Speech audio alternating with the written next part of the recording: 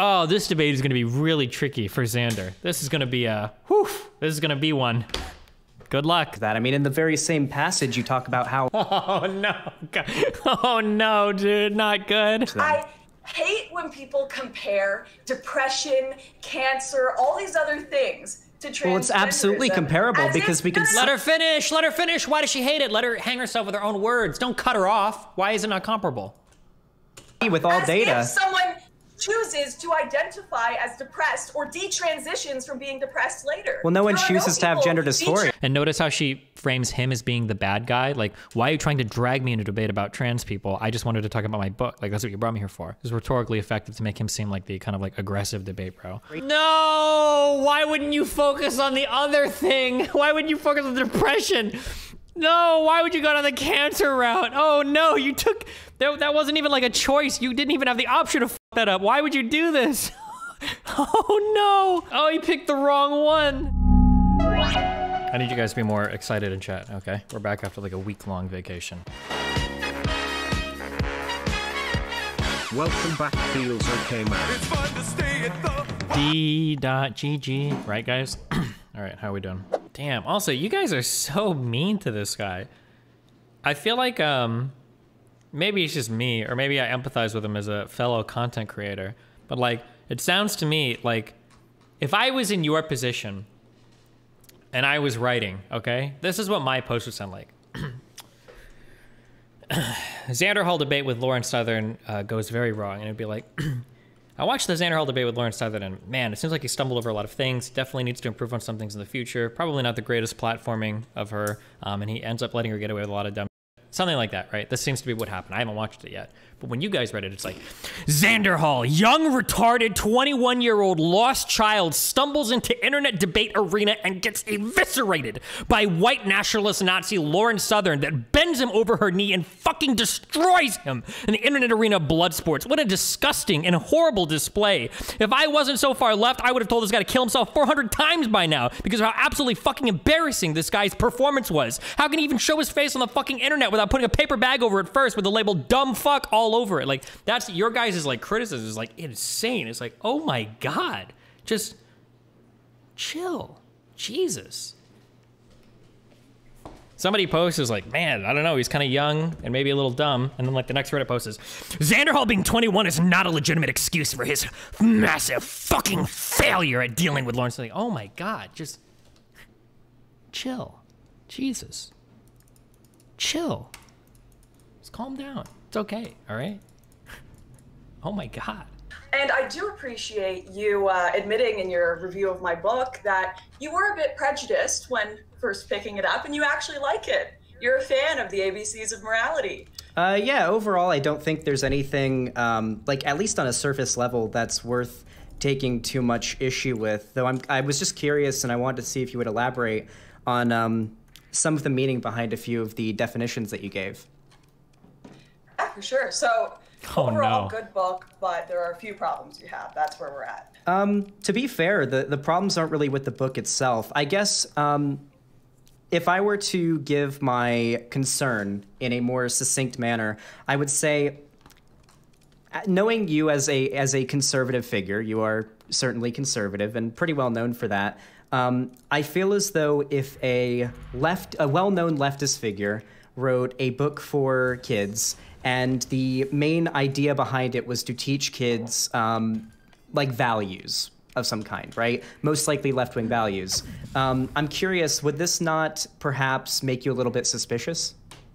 It would depend what the book actually said. And that's what kind of surprised me at first and why I quite frankly accepted this debate is I couldn't believe you would challenge me to debate a book you had never read before. It was just, you know, there's kind of this degree of internet brain rot people get where they just assume this person is on righty Twitter or this person is on left-wing Twitter, therefore anything they produce must be completely evil, irredeemable, and I know I'm going to be able to debate them on it because I'm going to disagree with everything they say, and that's just not how the world works. And I have no doubt that there could be a left-wing YouTuber or creator that could write a children's book in which I would agree with everything in it. I would never, you know, straight up assume every single bit of it is going to be awful. Now, I have seen left-wing kids' books that I've read, and I read it and I disagree with the points, and I think, I don't really think that's quite for children, but that's after I've actually opened it up and read it. And I don't think the author is as relevant to children's books as people like to think. You know, are we going to get rid of, say, The Jungle Book, because a lot of people consider Kipling to be racist, or say Horton Hears a Who, which has become an explicitly kind of anti-racist message, despite the fact that now people consider Dr. Seuss to be bigoted. So I just, even if you don't like me and you don't think I'm a good person or whatever your opinion of me is, which I probably disagree with, I don't think the author is as relevant as you may try to portray. But I also think you've kind of worked yourself into a corner here where you've told people you're going to debate me on the book, but you don't actually disagree with the book that much. So I genuinely feel there's going to be a lot of reaches here. But correct me if I'm wrong. I guess we'll see. I'm actually curious. Oh, no. So the problem is that a lot of the things that people say that are like dumb people or bad people, the advice itself isn't actually bad advice. It's actually usually really good advice. The problem is that they don't actually follow it. So for instance, like when somebody says, do your own research, that's actually good advice. The problem is that the people that say do your own research never do their own research. They just go by conspiracy theories. Or when somebody says, like, I know that, like, in her book, G is for groupthink, and she's against groupthink. That's actually true. You should be against, like, groupthink. You should try to, like, arrive at decisions or answers yourself. Like, that's important to do. But conservatives do massive groupthink, right? Oh, this debate is going to be really tricky for Xander. This is going to be this is going to be one. Good luck. Because you brought up the idea that the author of a book doesn't really matter, especially if it's a children's book where the beliefs of that author aren't necessarily apparent on surface level. Are you familiar with a phrase, the death of the author? Yes. Yeah, so in what context are you using it with this? Yeah. I guess the idea is that if you have a piece of media and there's no apparent bias or message put in by the author that indicates the author's beliefs, yet you know the author believes these things, and this is a piece of media or art, a book, a movie, anything like that, the idea is that you try to separate the art itself from the artist. Now, if I were to do that with this book, I don't really have all that big an issue with it, like really. But what I'm more concerned about is what you mean when you say certain things in the book, because I know that like you're probably not going to put in everything that you agree with in the book, or like it's not meant to be super overtly political. So I'm more interested in discussing your motivations behind the definitions for the words that you put in there, and that's what we could discuss. Sure, let's do that. And where would you like to start? What are the words that you have the most issue with, let's say? Okay, yeah, I don't want to go over every single one, obviously, because I don't take issue with most of them. But I guess we can start on E. There's like 26 of them, huh? Okay, do you mind if I read it off? I'm sorry, this image, this is like nothing bad about Xanderhal or whatever. I'd probably do this anyway. But the idea of like, we're going to have a super serious debate as I flip through the pages on my 4 kids book is just very funny. Yeah, go ahead. All right. E is for equal opportunity. Everyone is equal when they're judged on the same scale, praised if they're successful, and accepting if they fail. Everyone, both boy and girl, of every race and class, should live by the same standards that they should strive to surpass. Don't try for special treatment for your friends or for your enemies. If you lose a game that's fair, you can learn from the memories of what you might have done wrong and what you can do right, which is always better than a rigged and unfair fight. So, pretty good rhymes there. I like it. Thank you. I heard you said I dropped some bars. I appreciate that. Big compliment. Yeah, we got some fire bars in here. So, I'm curious because obviously there's a lot of discussion about equality and rigged or fair fights in the political scene. I'm curious if this wasn't perhaps a slight reference to the idea of like systemic racism, for example. What was your thought process behind making that particular rhyme? Actually, the ABCs of equality, which was the kind of left-wing edition of this book that I wrote this to be a more neutral version of, put just equality for theirs, and they defined it in more of the left-leaning terms of, you know, equality is when you kind of even the scales and everything, which of course I don't really agree with the idea that, for example, you should boost certain people's grades to get into universities dependent on their race. I disagree with that. I think we should be judged on the same scale as people. I think that that creates true equality. I shouldn't be given special treatment if I'm a woman. A man shouldn't be given special treatment if he's a man. I'm pretty sure that's what we call patriarchy, if it's only men being hired because they're men. So I do think this, once again, is something that can lean both left and right. No one, if they're white, they shouldn't be given special treatment. If they're black, they shouldn't be given special treatment. I'd like to think that's not something we disagree on. No, principally, of course not. I'm curious, though, because obviously a lot of very left-leaning people would bring up something like white privilege. What are your thoughts on that? Oh, no. I think that it is used as something that's far too broad and across the board to tell people's stories for them, and it's really dehumanizing in a lot of ways for people whose lives are not privileged and yet they have, you know, white skin. I'm not for the idea of white privilege. I think that's pretty evident. I think it's relevant to consider historically relevant systems that exist. So for example, if you're in a European country, yes, it is more likely that people who are white are going to be the royalty. It is more likely that they are going to be established and wealthy because they've been there longer. They are the ones who established a country. We can talk about that, but there's also peasants. There are also people who are oppressed. There are also, you know, even in the forming of America, I won't compare it directly to slavery, but it's not like the Irish or Italians were thought of particularly highly. So I think that we shouldn't use these terms that really work people into boxes and deny their personal life experience and history. My personal history, my grandmother was a war orphan who was sent to orphanages and homes in Australia and had to escape because she was horribly abused, and got on a boat at 16 to Canada, where she grew up homeless and dumpster diving. You know, I think it would be horrible to say she had a privileged life just because of her skin color. So I really reject the notion that we can just assume everyone who has white skin has some sort of privilege. But I do think it's relevant to say in some areas, people who have white skin may be more likely to have privilege or wealth. Do you mind if... Oof! I'm sorry, did you think I was talking to you? What? Do you know what I found in my pocket in this sweatshirt from the last time? Wait, it's right here. Oh my god! It was actually not in your Oh book. It was my right god! here. You took it out. Oh, it's not in here at all. Oh It's my right god, here. you got it. Good job. Nice. Good job. You found it. Thank you. Like, comment, write some dumb shit below. Okay. Lauren Southern's explanation of privilege here is actually 100% correct. Fuck. Xanderhal needs to be careful here, okay? White privilege, now, a lot of lefties seem to have trouble with this, okay? Or people have trouble with this. White privilege does not mean that every single white person is ahead of every single non-white person. It just means that there might be some set of unearned advantages by virtue of being white versus any other race. Now, there might be a poor white person whose life is fucked, but if they were a poor black person, their life might be even more fucked. Technically, this is correct, right?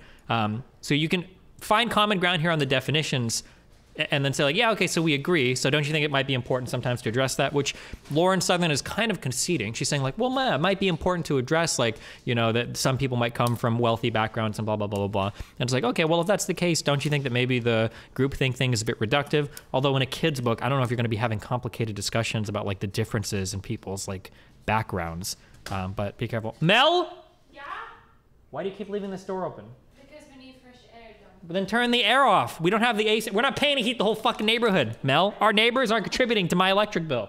If I elaborate on the definition of white privilege, at least as I understand it, and as most of the academic community I seems to. understand there are different definitions of white privilege, but I'm talking about it in the way that it is popularly used within pop culture, within discussion, within even my own classrooms when I was growing up. But feel free to go ahead. Yeah, so when at least I talk about white privilege, and when most academics talk about white privilege, they're usually referring to the remnants or even still existing systems that seem to specifically target the vast majority of people of color, typically, but not white people. So, for example...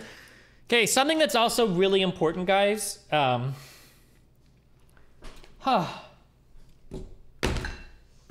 Okay. I don't know who else had a grade school education like this. Everything you learn about plagiarizing in grade school is completely and totally wrong, okay? The idea that good research is when you take a sentence, copy paste it, but then you rephrase the sentence and now it's not plagiarism is not true. In fact, I'm pretty sure in college you can still get docked for plagiarizing, not docked, but like academic fucking whatever. Like for plagiarizing, if you just copy sentences and paraphrase them, that still counts as plagiarizing because you're not actually integrating the information, synthesizing it with what you know, and then creating something unique, right? You're just rephrasing something. It's very, very, very important that when you talk about ideas like this, you've internalized them and you can speak about them, and you can speak about them in different types of ways. So like Xanderhal, I'm being very, very, very picky right now. So most of you guys would fuck this up too, okay? So I don't think I'm being very, very, very picky for Xanderhal. But Xanderhal, like listening to her definition and then launching into his own definition here, I feel like he should have at least like acknowledged some common ground here because everything he's about to explain more or less can apply to Lauren Southern's as well. It makes me wonder sometimes if we've just memorized and we're rehearsing like a definition rather than we've actually synthesized the information and now we're going to like integrate it into a conversation or something. Here's a good example, right? You can be a poor white person and have it really, really rough, right? And you could have a rich black person who, economically speaking, has it very, very well. There are still certain things that white person has, very small privileges that white person has over that rich black person. Is it life-changing? Is it revolutionary for their overall well-being? Probably not, but it is still worth talking about because when we get down to it, these are the types of biases and the types of privileges we probably don't want to exist in society, right? Sure. Yeah, she won't disagree with any of that. Okay. Yeah, typically I'm referring to things like the injustice in the racial justice system, the racism there. We agree on that, right? You agree about like the racism in the criminal justice system? Uh-oh. You'd have to point out direct examples. I think people would argue that it could go either way in some cases. But you'd have to, historically, most likely we'd agree. Modern times, I don't know. We could also talk about, once again, the racism in college admissions. We could talk about the racism in affirmative action hiring and how people who are more qualified for roles don't get them because of their skin color or because... Okay.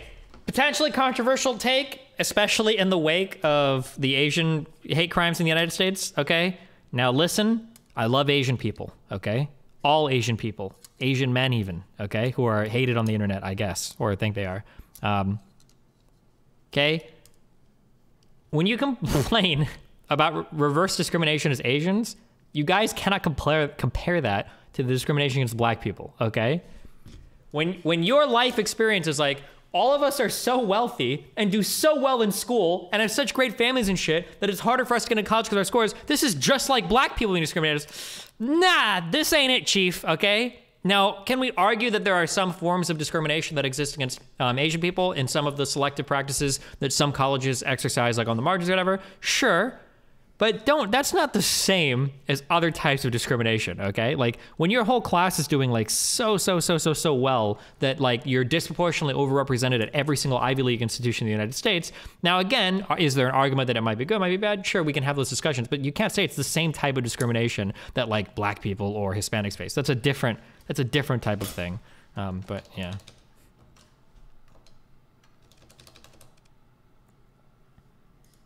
Because of their gender. And you would say that that's an equaling out of things.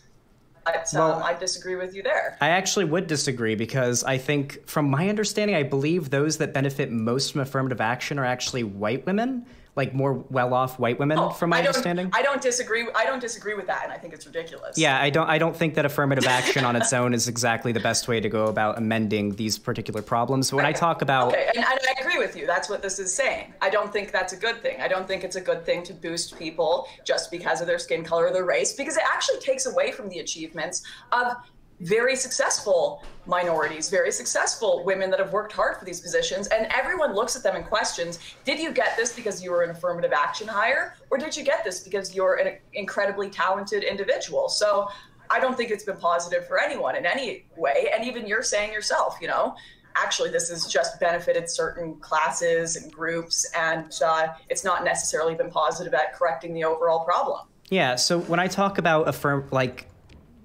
privilege or systems that are racist. I'm not necessarily referring to like affirmative action. I'm referring to things that are a lot easier to pinpoint and there's a lot more data behind and that are way more impactful in most people's lives than just whether or not this person gets hired for this job because they're white or black, or this person gets accepted to this university because they're white or black. I'm referring more to like the overrepresentation of incarceration in prisons when it comes to black people and white people, the overall socioeconomic position of black people in this country, and just generally non-white people as well. I'm talking about issues like this. Obviously, the leftover ramifications. Can I just quickly tell you something? Sure. I'm not addressing any of that in this book. It's a children's book. I am certainly not trying to make any sort of hidden mention of, the incarceration rates. I'm not talking about that at all. This is literally just saying we should treat people equally regardless of their gender or skin color and judge them on the same scale. That's it. There's no hidden message here talking about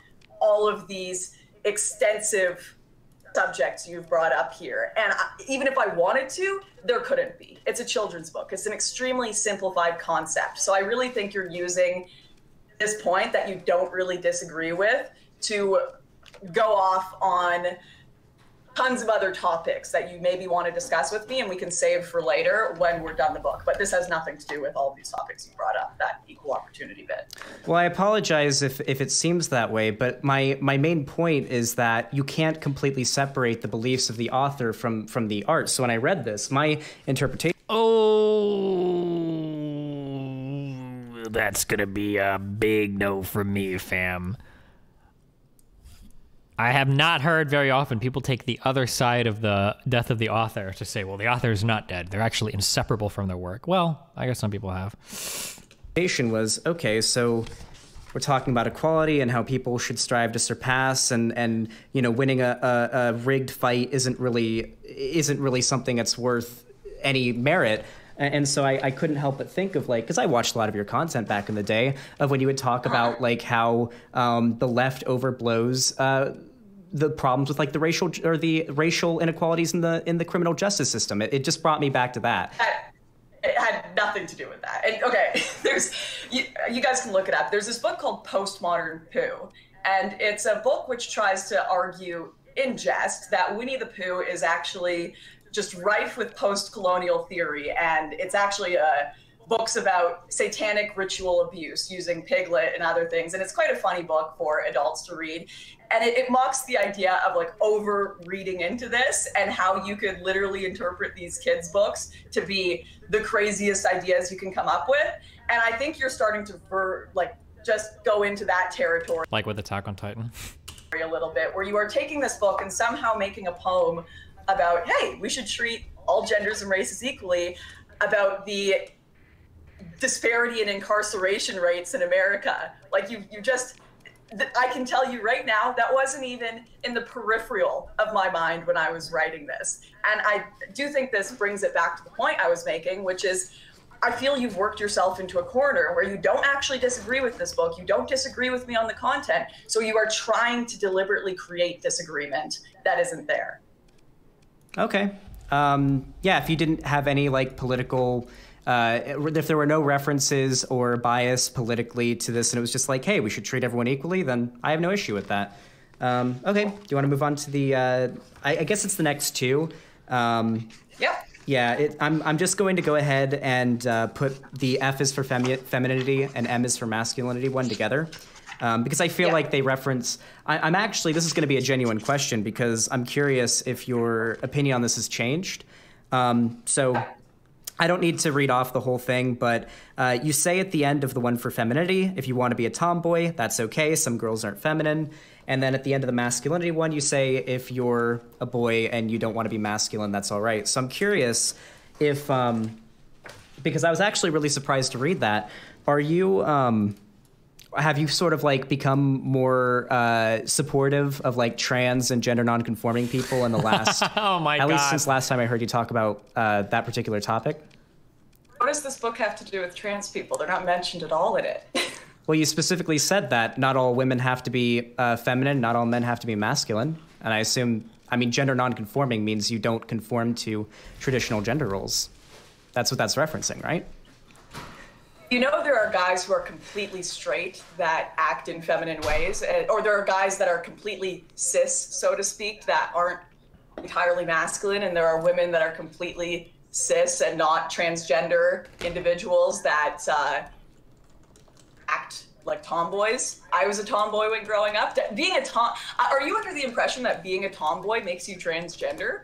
No, absolutely not. But this is obviously well, then how encompassed. did you read that from this? So are you only referring to cisgendered people that are like straight? Okay, to be fair, okay, we're gonna be fair to Xanderhal. This is a really hard debate, okay? Because he chose a really bad topic. He should not have, this was a mistake, okay?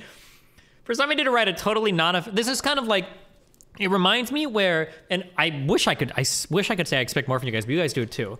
This, let me give you the microcosm of what this debate is. I opened a Jordan Peterson video, okay? And Jordan Peterson starts talking, and he's like, oh, well, you know, I think that when people have trauma, I think it's really important that they, you know, find ways to address this in their lives. And, you know, I don't think that it's just as, you know, it's not just as simple as, say, like just taking a pill and expecting all of it to go away, right? Jordan Peterson will say something like that, and everyone in chat will be like, oh my God, Jordan Peterson, a horrible person. And it's like, well, no, I mean, he's right? Like, it's like, that's correct. Like, even if you are in therapy, you can't just get prescribed a drug and it fixes your depression. It doesn't work that way, right? It's way more complicated than that. And then everybody were like, oh yeah, true, right. Where people are like so fucking eager to shit on somebody because they disagree with their politics. And a lot of what they say is generally horror. Peterson has a lot of dog shit fucking takes, especially political takes. But like, that doesn't mean that we have to agree with every single fucking thing a person says and demonize every single fucking thing a person writes about. Don't do that. Don't fall into that trap. It's really dumb, okay? It's really dumb. Don't do that. You do this. Hey, you do this sometimes. Stop doing it. Stop doing it, okay? My food takes are right. I'm sorry. All right. And just happen to not really fall in. I am not bringing up the subject of transgenderism in a children's book. I'm completely against the idea of bringing transgender ideology onto children who are barely even starting to consider the fact of their own, what is, you know, being a female and a male. I don't believe in bringing transgender ideology onto children at all. So no, this has nothing to do with that. Why are you okay with putting cisgender ideology into that? I mean, in the very same passage, you talk about how... Oh, no. Oh, no, dude. Not good. What? Isn't Lauren Southern, isn't she like 30 now? She's done the rounds of this, okay? Hopefully, I would hope. I don't think she's gonna get tripped up in like, oh, she's 25. I don't think she's gonna get tripped up. Well, okay, never mind. She's 25. Fuck her. She might get tripped up in this. You under 30ers, okay? You guys don't know what it's like out here in the hardcore world of debates. Football and bravery and whatnot is masculine. Mothers and princesses are feminine. That's what masculine means. Teaching them words, femininity and masculinity. That's what these words mean. Well, that's true. Femininity and masculinity has nothing to do with cis or trans. Trans people can be feminine or masculine. Cis people can be feminine or masculine. Non-binary people can have feminine or masculine. It has nothing to do with cis or trans. You just said you don't want the transgender ideology being taught to them, but this is, I guess you could say, the cisgender ideology. Transgender ideology is a highly politicized subject that, when put on kids, can lead them to make all sorts of life-changing decisions, which they are not old enough to make yet, ones which can change their biology, make them infertile, lead to mass amounts of confusion, and quite frankly, in my opinion, I have a lot of love for people who are struggling with gender identity issues. I do. I have friends that are transgender. I have friends that have detransitioned. And it is not something that is fun. It is not fun thinking that you are, or being in the wrong body, however you want to portray it. It's not some joyous thing that you just say, yeah, choose that. No, in a lot of ways, we should teach people to be comfortable in their own body and to embrace and love it. And if later on it turns out they are having issues with gender identity, that is not something you try to promote. It is an issue. It is a struggle to be born in the wrong body or have, you know, body dysmorphia. That's not, like, I don't understand. A really good rhetorical tactic here is if you can find a way to integrate your adversaries' complaints into your solution, it is an incredibly effective rhetorical technique. So let's say that we were arguing in favor of gay conversion therapy, right? Which to my understanding, there's zero empirical evidence that you can convert somebody away from being gay. That's my understanding of that, right? Instead of coming out and saying that like gay people are evil, fuck gay people, let's just make them all straight. Instead of doing that, if you can take over, if you can commandeer the language and the vocabulary of your adversary and be like, gay people have it really hard in life. They have a lot of struggles. There's a lot of problems with the way that we treat gay people in America. It's super fucked up. All of the uphill battles and everything that they face in different aspects of life. That's why I advocate for like gay conversion therapy so that they don't have to deal with things like this. Like I have a lot of gay friends, right? When you commandeer their language and you take over it and then you use it to push your own agenda, it's very effective. I don't agree with almost anything Lauren Southern has said here. She's like getting away with a lot of dumb shit, but she's couching it in such a way that she sounds empathetic towards trans people. And it's incredibly effective, I think, at getting that point across. I understand this idea that we should teach people to be happy with choosing to be transgender as if it's some choice. I choose to have body dysmorphia. Like, it's a really big struggle, which has high suicide rates, high rates of depression, you know, even depression after surgery. It's Wait, hold on, real quick. Whether or not someone is capable of graduating is one of the key indicators the admissions office looks at when they decide who to admit. So I think I have this now in my positions on my website. I wrote a little bit about like the affirmative action stuff. The affirmative action stuff, god damn it. I just crashed my computer with whatever dumb shit I just clicked on. The affirmative action stuff has to be done very carefully because apparently that phenomenon is very real, where people get affirmative actioned into schools and then they start to drop out at very high rates because they shouldn't have gone to that school. And it can be incredibly demotivating for the people that end up qualifying in. And those selections need to take place in a much more careful way. What the fuck is happening? What did I do? I tried to print? Is it looking for a printer? Oh. Shit, did it find one? I think it's called the mismatch problem. I'm just going to read this from my site. Affirmative action tends to run into trouble in universities where huge mismatch problems occur. Minority students who are given too much preferential treatment in admissions will massively underperform their peers, causing them to drop out at disproportionately higher rates. Though some argue in favor of aggressive affirmative action for higher education, they often only look at the enrollment rates as indicators of success rather than the actual college achievement. I think in one of these that I link, there were some colleges where they looked at it and they said, oh, look, we did affirmative action and the enrollment rates doubled. Or no, rather, I think it might have been, was it in California? They got rid of affirmative action and the admission rates dropped, they were cut in half. And everybody pointed to that and they're like, look, this is horrible. We got rid of affirmative action and the rates got cut in half.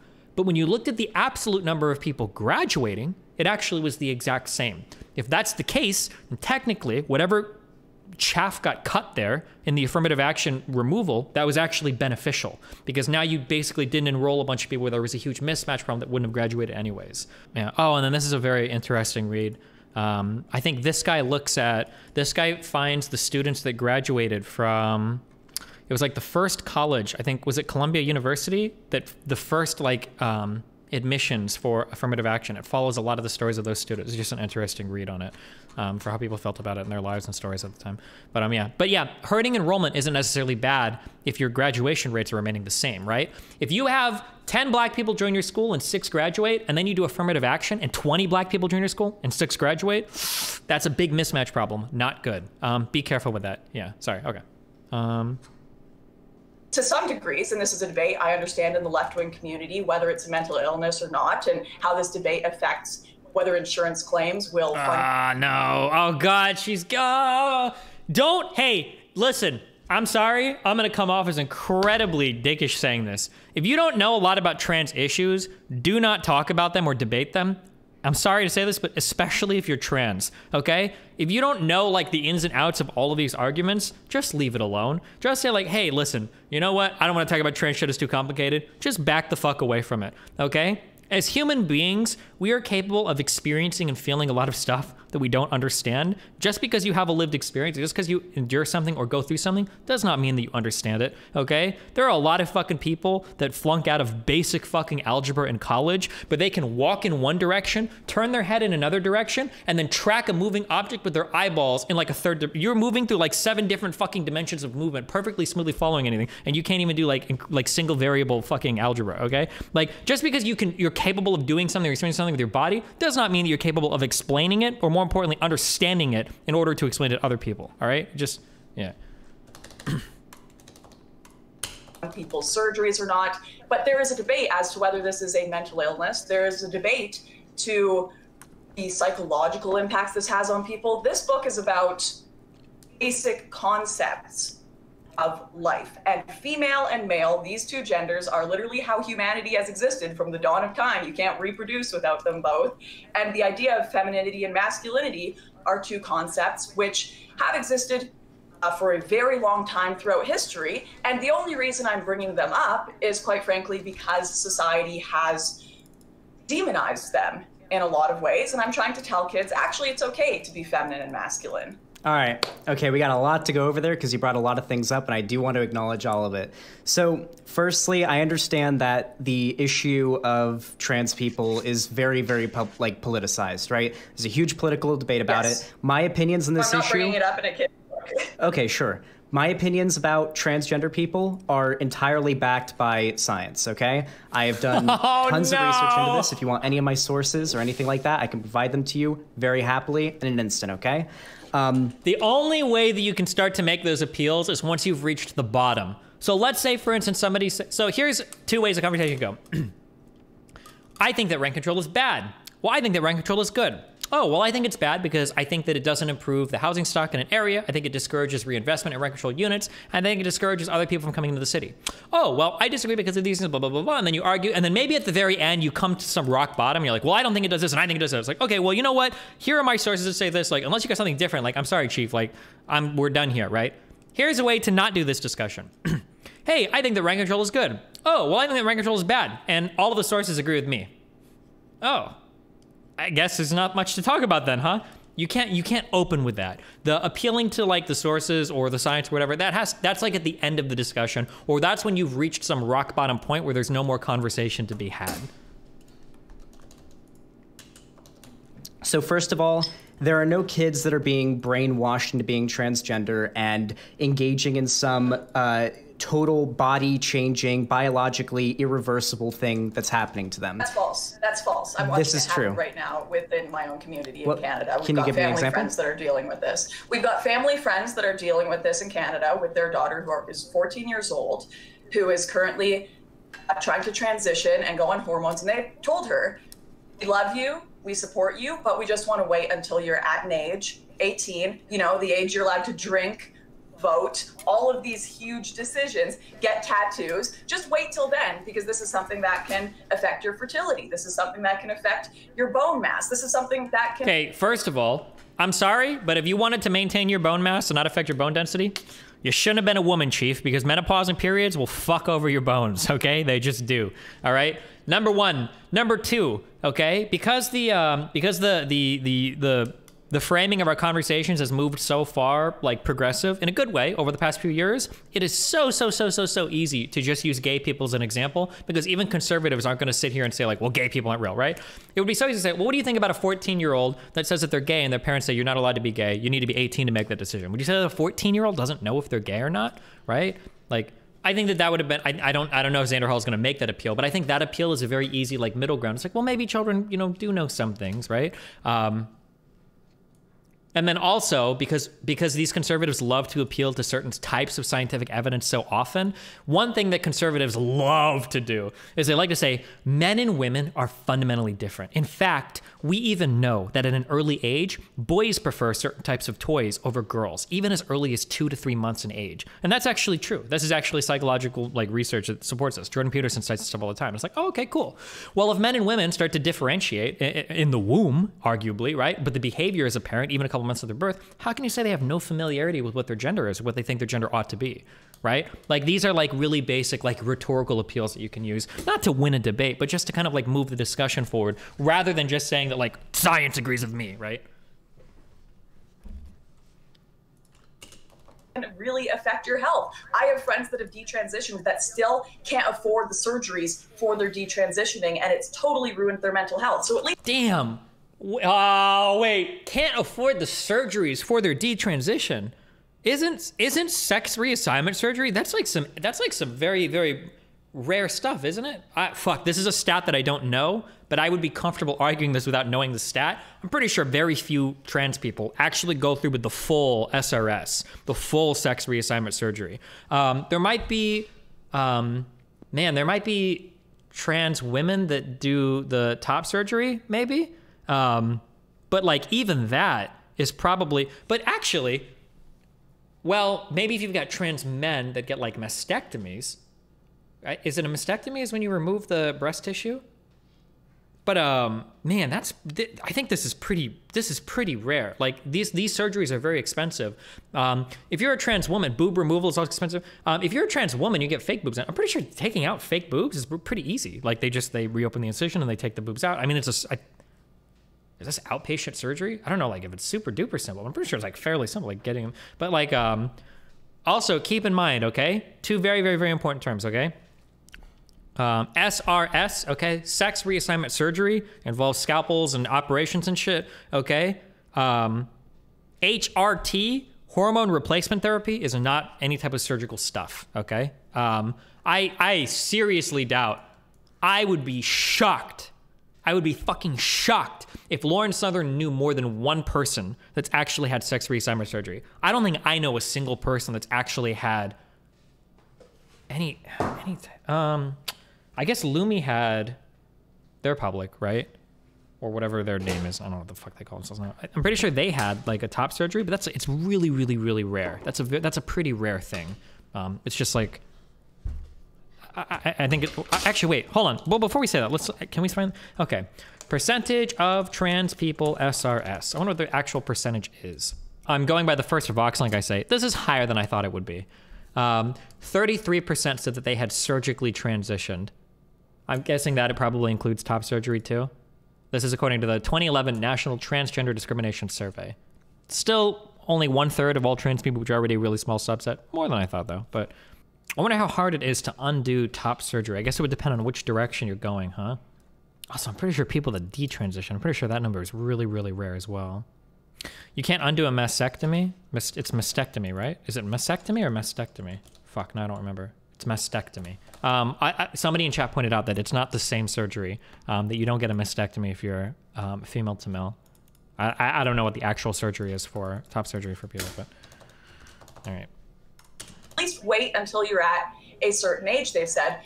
Canadian social services have come in and said, no, you will take your child away if you do not allow them to get this treatment. And this is something that's also just been documented. I've got a video on my channel about it, a more public case in the same province, British Columbia in Canada, where a man's child is transitioning and going through hormone treatment underage.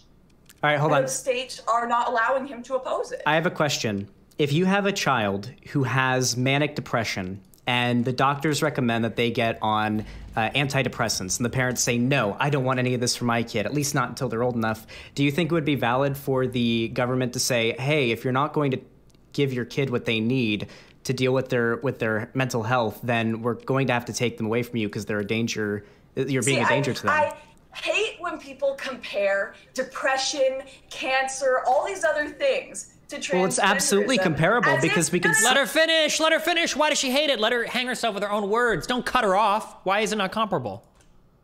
With all data. If someone chooses to identify as depressed or detransitions from being depressed later. Well, no one chooses to have gender dysphoria. Wait.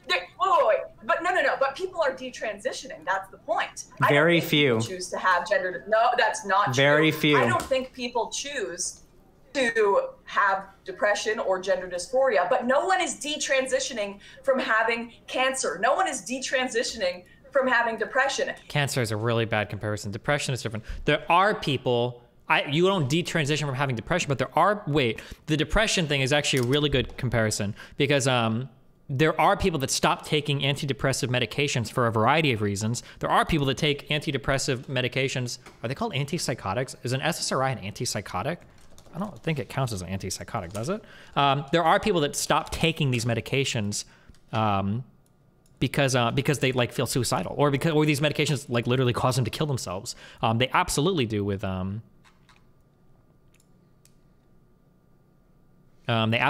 these types of medications.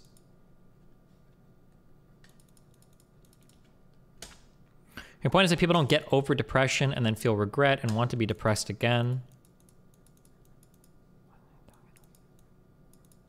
Yeah, but I don't know how many, I guess this would be an appeal to the data. How many people get over feeling trans and regret transitioning? This is a data point that would have to be appealed to. I think somebody in chat said it earlier. The numbers that I've seen, it's like 1 to 5% of people that transition end up regretting it or whatever. That's a very, very, very low number. That's my understanding of it. If it's higher, then this would be a data point to argue about. Simply the fact of people detransitioning means we have to be very careful and very serious about who we allow to take these treatments, and children who, quite frankly, have they do not have established ideas about who they are and what they want. 1 out of 5 seems very high. 1 to 5%? 5% is not 1 out of 5.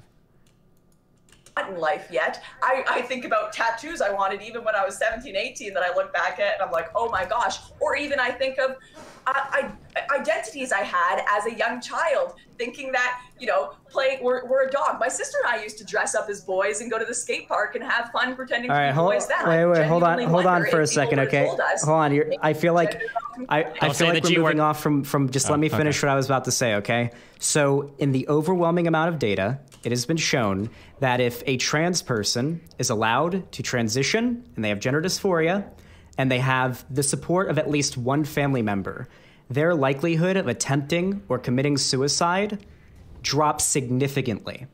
It is very similar to depression. You also said nobody chooses to detransition from cancer. Tons of people have regret whenever they go through treatment for cancer. Getting chemotherapy and No! Why wouldn't you focus on the other thing? Why would you focus on the depression? No, why would you go down the cancer route? Oh no, you took, that wasn't even like a choice. You didn't even have the option to fuck that up. Why would you do this? Oh no. Oh, you picked the wrong one. Radiation is miserable. A lot of people get bullied into it by their families because their families don't want to see them gone. I'd say there's probably a higher amount of people who regret, per capita, who regret getting treatment for cancer because of how terrible the side effects are than there are people who willingly get like hormones to transition or go through any other surgeries they would go through and then end up regretting that. Oh. Clearly, we need to take these processes very seriously. It is taken seriously. The thing is, there has not been a wide range of research done on transitioning. There has been. Especially amongst so you're saying there's been a wide range of research amongst underage people. Okay, real quick. Also, this is also something else, okay? Trans issues are like, this is like some cutting edge shit. Do not ever come into these debates and pretend that we know so much about trans athletes or transitioning as a child. You don't transition as a child, actually get puberty blockers. Okay, a lot of this research is very new. There are not a lot of there might not be any big longitudinal studies related to like puberty blockers in kids and transition later on in life. This is all like very new stuff, okay? The important part for establishing these conversations isn't to try to say like, the science is on my side, like blah, blah, blah, this is you're right, or I'm right, you're wrong, fuck off. The important thing is like, you should ask, the question should be like, well, you know, like what are the risks? Or I guess like, so when it comes to prescribing medication, okay? When doctors make decisions about things, okay? Usually, I don't think that the idea is that like, this is right and this is wrong and suck my dick, okay? I think that usually most of the stuff you do in medicine is like, okay, well, if I prescribe this thing, what are the benefits and what are the side effects? Like that's how you look at a lot of things. And I think that we can probably apply that same mentality to looking at trans-related stuff as well, right? If we allow children to take puberty blockers, what are the benefits? What are the side effects, right? That's really the question. If it comes out to being that like 1% of children that take puberty blockers ends up regretting it, well, for the 99% that are quote unquote saved, that's probably like a pretty good turnout, right? So that would be the question. I don't think either side would disagree on this. It would just come down to debate on the numbers. Whereas if like 85% of children that took puberty blockers later regretted it, well, hold on, this probably isn't a good treatment now. This is probably something we need to investigate further, you know? People getting surgery and transitioning medically when it's just now being brought to the surface. It's not just now being brought to the surface. You're saying we have research over 5-10 years that shows the impacts of getting medical treatment as a child when they grow up. You're saying that exists right now in a large way. The reason why you don't think it has... just recently being brought forward. Yeah, I'll elaborate in a moment, but I want to say this first. The reason why you don't think it has is because this issue has only become extremely politicized very recently. But nobody is advocating, well, nobody with any actual credibility or any power is actually advocating for giving kids hormones. Now, you probably mix these up. A lot of people do. What's been advocated for and what has been tested and verified to be safe are hormone blockers. The point of hormone blockers is if you have a kid who has gender dysphoria or who thinks they might be trans, you have them visit a designated healthcare professional, usually their pediatrician, who will refer them to a therapist, and that therapist will figure out whether or not it is very likely they have gender dysphoria. Now, there's a huge issue. With a lot of trans people, it becomes a lot harder later in life for you to transition if you've gone through, let's say you're a trans woman. You are now in your 20s, and you are now finally able to get hormones and start transitioning because you are fully, let go of the reins, right? But you've gone through a male puberty. It is a lot harder for you now to go through that process to achieve the body that you want to achieve because you went through the wrong puberty. Now, puberty blockers are safe to give to kids that are, coming out of prepubescence into puberty, and it's been found that there are no negative side effects. These same hormone blockers... That's not true. The bone density thing seems to be true, that you probably will have adverse impacts on bone density going forward if you do the puberty blockers sometime. Now, that's not like you're fucked, right? It's just something to be aware of. But the idea that there are no negative side effects, you should always be cautious. There's negative side effects to almost everything, right? Like taking fucking Tylenol, I think, or is it aspirin, can be like a blood thinner. You can like bleed out or die. Or like there's always potential side effects. Like female birth control can cause, can lead to a very, very small but somewhat elevated risk of blood clots. Right? There's like side effects to literally everything. Be very, very, very careful when you're like, there's no side effects to this treatment. Like, man, I don't know, man. Don't, when you play that card, you're setting yourself up for failure. Be careful. Have been used on kids that are not transgender when they have thyroid issues or other issues that require them, and they've been found to be overwhelmingly safe. I believe it was found that they are more safe than ear infection medication, which we give kids all the time when they go swimming in the pool and they get pee in their ear when they're swimming around. I want to concede something right now. All right. You're actually right. There has been a decent amount of research done on people post reassignment surgery. And I just had someone send it to me, actually. The most thorough follow-up of sex reassigned people research extending over 30 years and conducted in Sweden, where the culture is strongly supportive of transgender individuals, documents their lifelong mental unrest. 10 to 15 years after surgical reassignment, the suicide rate of those who had undergone sex reassignment surgery rose to 20 times that of comparable peers. Is this by ncbi.nlm.nhi.gov? Not that I can see here, no. Can you link it to me? Yeah. This is something I've heard before from other studies, but I just wanted to make sure.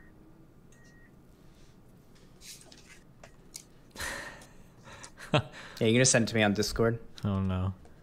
I'm sending it to you on Twitter. Oh, okay. Remember, I'm a boomer. I don't know how Discord works.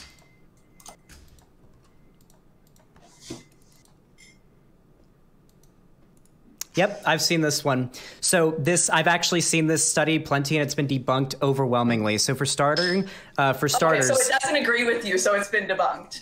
No, you know what? Do you know who was actually? Do you know who was actually polled by this? Do you know who was actually polled in this study? Who was polled by this? This study polled parents, not the actual children, and those polls were taken online based on, and they there was no going to people's homes visiting parents. It was completely online. It was an online survey. It wasn't an actual well-conducted study. It was terrible data collection. I'm reading the methods right now. It contains discharge diagnosis, up to 7 contributory diagnoses. Wait, 1 minute, sorry. Never mind. So it's got national risk. Oh no, he's on a studies to watch out for fucking Google Doc. Oh God, oh no. That goddamn... The 2 most prolific researchers of our time, NCBIH or whatever. What is it? National Bureau of Institute of Health or whatever. National Center. No, it's National Center for Biotechnology Information. Fuck these abbreviations. And et al. Okay, those are the 2 most prolific researchers of our time. Watch out for them. All right. Destiny, Mouthy Buddha. What? Xanderhal responded by giving the critique of the ROG study, which it seemed about transitioning, ostensibly because it was right below the critique of the Swedish study on Vosh's doc. Oh, whoops.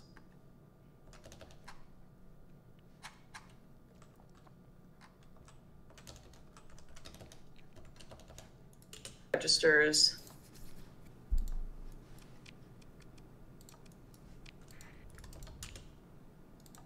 Did they just take this back?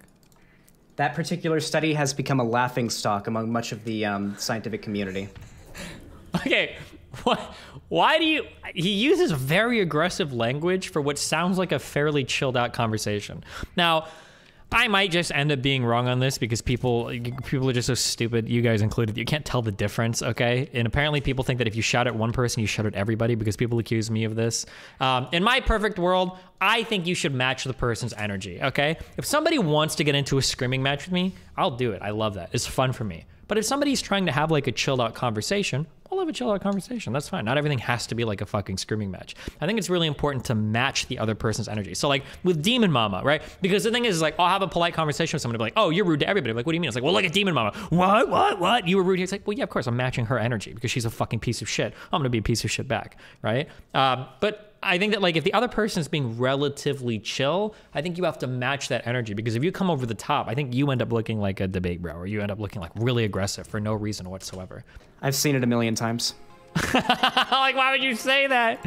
Oh, God. I'm not going to take your word at it because you were just telling me that you have a bunch of studies that show people's suicide rates drop. You can go pick those up while I'm reading how this was done. Absolutely. Let me pull out the Google Doc. Here we go. I'm not seeing anything in here about being an online study. If anything, it's suggesting that they were interviewing people. Uh-oh. And It was a survey that was taken online. Uh-oh. And it was also extremely biased. I didn't want to bring this one up because I don't know how much you would agree. But the survey, I believe, was hosted on a very well-known like anti-trans website as well. Oh no. And there was no strong verification to determine whether or not the people taking the surveys were like real. And it was also meant to survey parents, not the actual trans people. I just sent you one of many studies that validate that. Oh, here's a good one here. I can send this one as well. Most notably, strong parental support decreases the likelihood of a suicide attempt within in the past year from 57% to just 4%. that is a massive decrease in the likelihood of suicide for an individual who is transgender, who has family support. The data seems to overwhelmingly suggest that support from a family member or a friend. Now, is this studied adults or children? This study, no, it's the right one. Hold on, someone messaged me. This study specifically, here I can actually check right here. Analysis. This is the thing. I am open to hearing this kind of stuff, but the research I have personally seen and the research that I have seen over the years as I've gone over this topic, it's not something I'm particularly into right now and researching right now, has been highly negative towards the surgeries.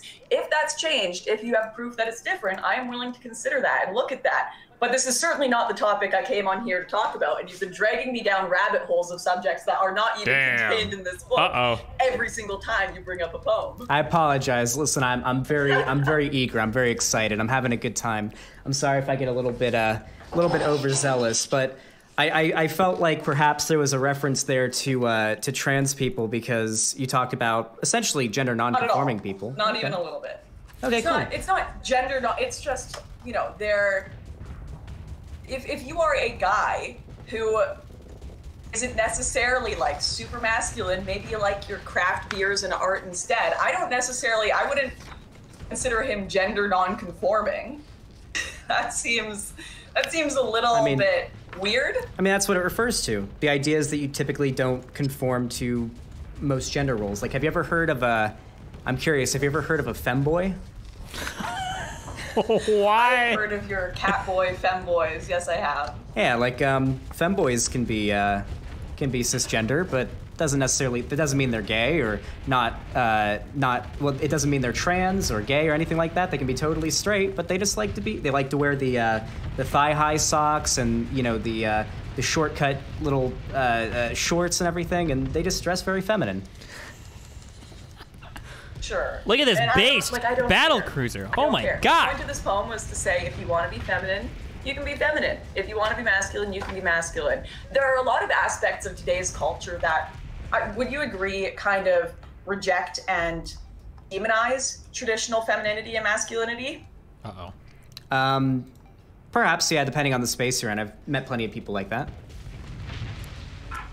Yeah, so it's like, For example, this is a bit of a random one, but the other day I was on YouTube. I was on the YouTubes, and I was watching this deep dive analysis of High School Musical's Sharpay, and how she's actually the victim in the story, but it was a time, and I remember this when I was growing up, the idea of being traditionally feminine was really demonized. Like, you wanted to be a tomboy, you wanted to be the girl that dressed a little more plain and was the girl next door, because all of the girls in movies that were super feminine were demonized. There was the fact that she wore pink skirts, the fact that she had the little dog with her, she had the long blonde hair, she just loved everything sparkly. And constantly in the show, they would mock that and make her the villain for having these super, just quite frankly, feminine. Why are we vaping on stream now, guys? Not good. Tropes about her. And, you know, you can even see this with the bimbo movement on TikTok, where you have girls saying,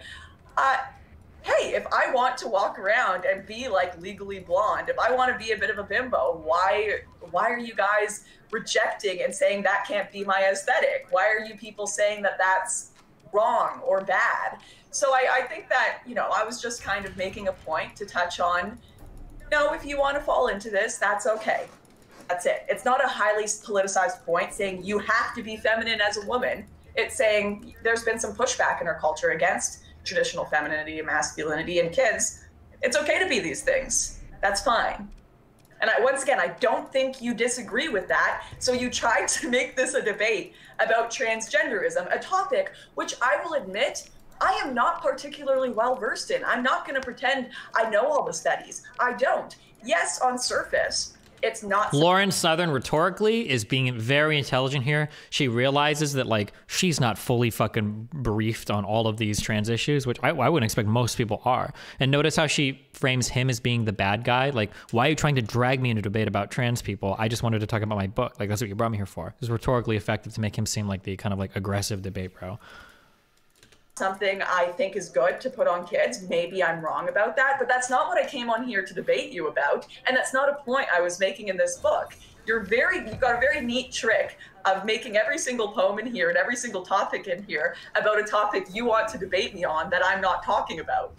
But don't you think that if I wrote a book that was very similar to this, and I wrote, it's okay for you to identify however you like, you don't have to be masculine, you don't have to be feminine, knowing my takes on these issues, would you not think that perhaps I was alluding to it being okay to be transgender, even if you're a kid? If that's all you were saying, I wouldn't care.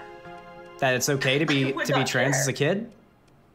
If you were writing it's okay to be trans as a kid, that would be a highly politicized point, the same way that if I were writing, you know, you have to be feminine. We know these are politicized arguments. There's almost no one in the right-wing sphere or conservative sphere of politics that are saying kids should be transgender and should be taught transgender politics. And there's almost no one in the left-wing, more progressive realm of politics that is saying all men have to be masculine and all men have to be feminine. So I'm not saying either politicized side of things. Okay. Do you want to move on to G? This one's a bit faster. I'm just curious what your thoughts are on this. So G is for groupthink. It's easy to accept what those in crowds believe.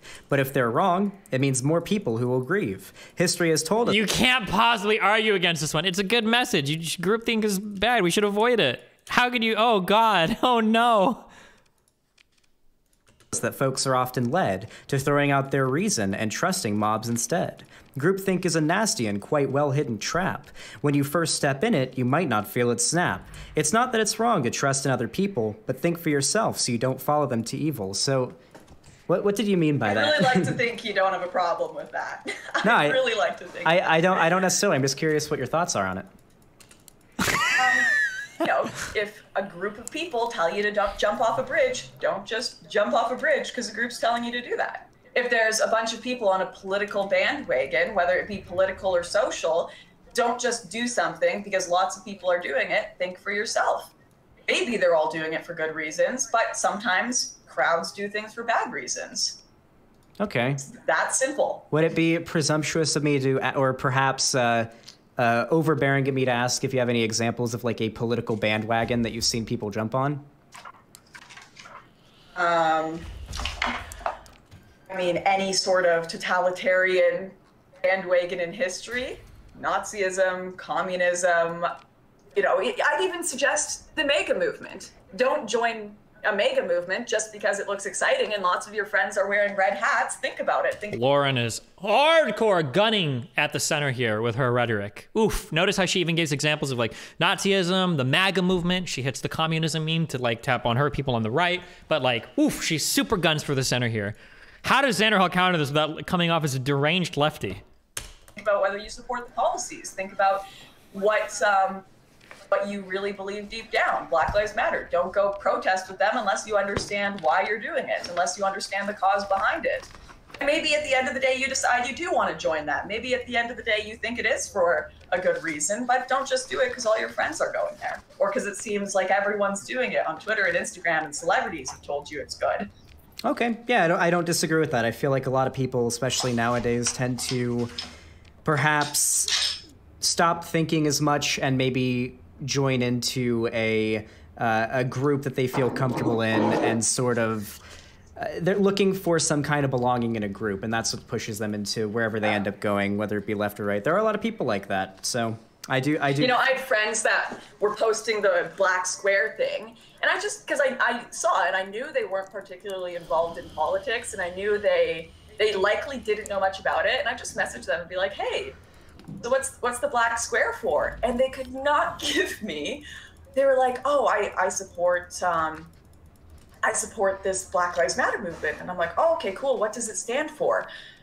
And they just could not give me a succinct answer. You know, they didn't bring up police violence. They just said, oh, it means you're not a racist. It means, and I'm like, no, there's so much more to these movements and this symbolism that you have to understand. And I don't mind if you post it and you have a deeper thing to it, like, hey, I'm posting this square, and also I'm going to my local community and I'm going to start talking about how we can bring in police reform, how we can bring in, I'm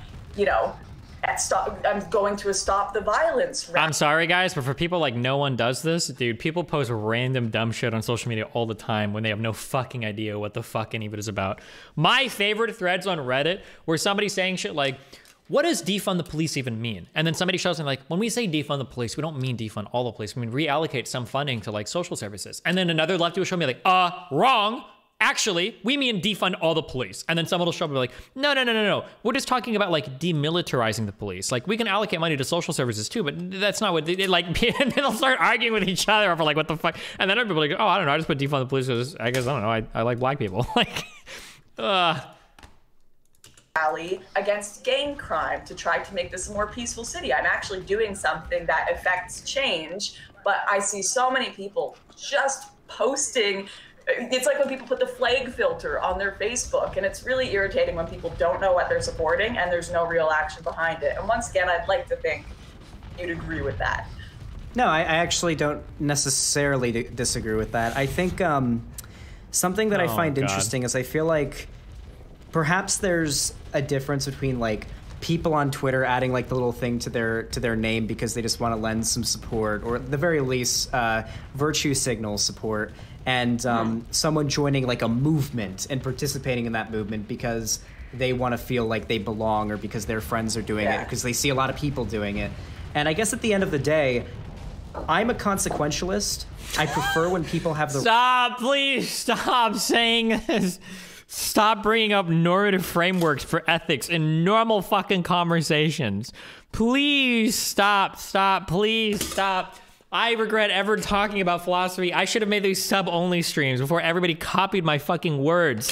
Please stop. We do not talk about any level of ethics outside of fucking jerk-off philosophy conversations, okay? Fuck. The right reasons to do what they're doing. But if it results in good outcomes, it's typically not something I'm going to get as upset about, or there are so many problems with this type of thinking. Unless I'm seeing something bad happen because of it. I encourage people to think for themselves. But if people don't think for themselves and they engage in a movement that's overall causing good to happen in the world, I don't really see it as like a huge problem. But don't get me wrong. I think encouraging, self-reliance and thinking about what you're doing for the right reasons is important. I see what you mean. I've become, in the last few years, largely anti-movement and cause in general. That's going to sound weird initially saying it, but I've found over the years, like even in kind of right-wing circles, people would get into these movements and when they'd try to justify their behavior, the things they were fighting for, the arguments they were having online, they'd say, this is for the movement. This is for the cause. And I'd ask them what the cause was, and they'd be like, well, the cause is progressivism, or the cause is Trump. And it seemed that the cause or the movement had become the cause. It was kind of a self-creating, there was no real people behind it, right?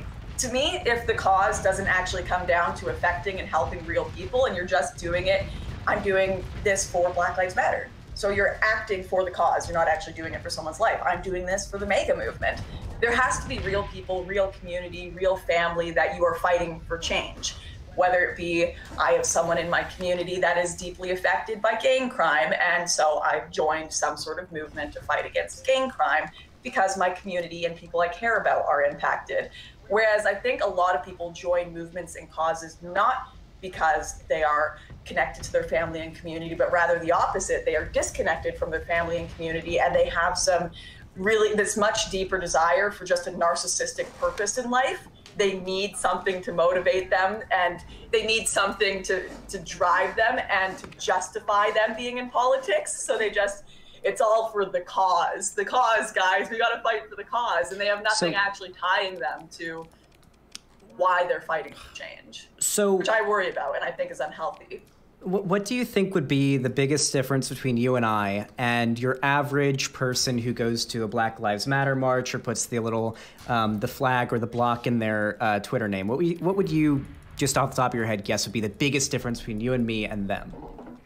I'd have to know them on an individual level. I'd have to know their motivations for doing that. Well, if there's someone who's doing it just because they saw a lot of other people do it, I would say the difference is I have really delved into the subjects that I care about to the point of, flying over to Europe to go investigate the migrant crisis from the other side with the traffickers and seeing it firsthand. Also, and I will say, when I was initially involved in politics, I think I had a bit of this problem where it was just for the cause and I hadn't built a lot of community and real things that I cared about, which I've changed now. And part of the reason I'm in politics is because I really care about my family, I care about my community, and I care about their future. And that's where most of my life is focused.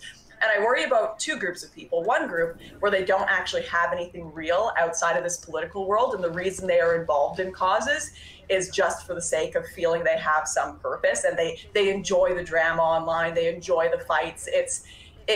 It makes them feel justified in attacking other people, and the people who are just doing it blindly because they're scared of being socially rejected for not supporting these movements. I don't think anyone's going to get socially rejected for saying nothing about it unless they're actively standing against it. Because it happened to Chris Pratt. He said he didn't want to go to a Biden rally, and they tried to cancel him online. Yeah, he didn't say nothing about it. He said canceled for doing nothing. Yeah, he said he didn't want to go there. Also, Chris Pratt had been canceled. Oh, dude, this is such a bad take by Xander. There have been plenty of people they get called out for not making more. This is kind of the weird thing about being like a celebrity, because we looked at this where it was like if celebrities didn't make statements on like things related to BLM or the rights or whatever, they would be like condemned. We'd be like, why the fuck are you saying? And then if celebrities would make statements on things, people were like, why the fuck are you talking? You're a celebrity. Nobody fucking cares. It was like a really, really weird. Chappelle addressed this when he did his skit where he was like, the reason why I didn't say anything for so long is because I think the streets talk for themselves. They don't need a celebrity, blah, blah, blah. But even Chappelle had to address this when he came out and he did his, it's called like 831 or however long Floyd, the guy was on Floyd's neck.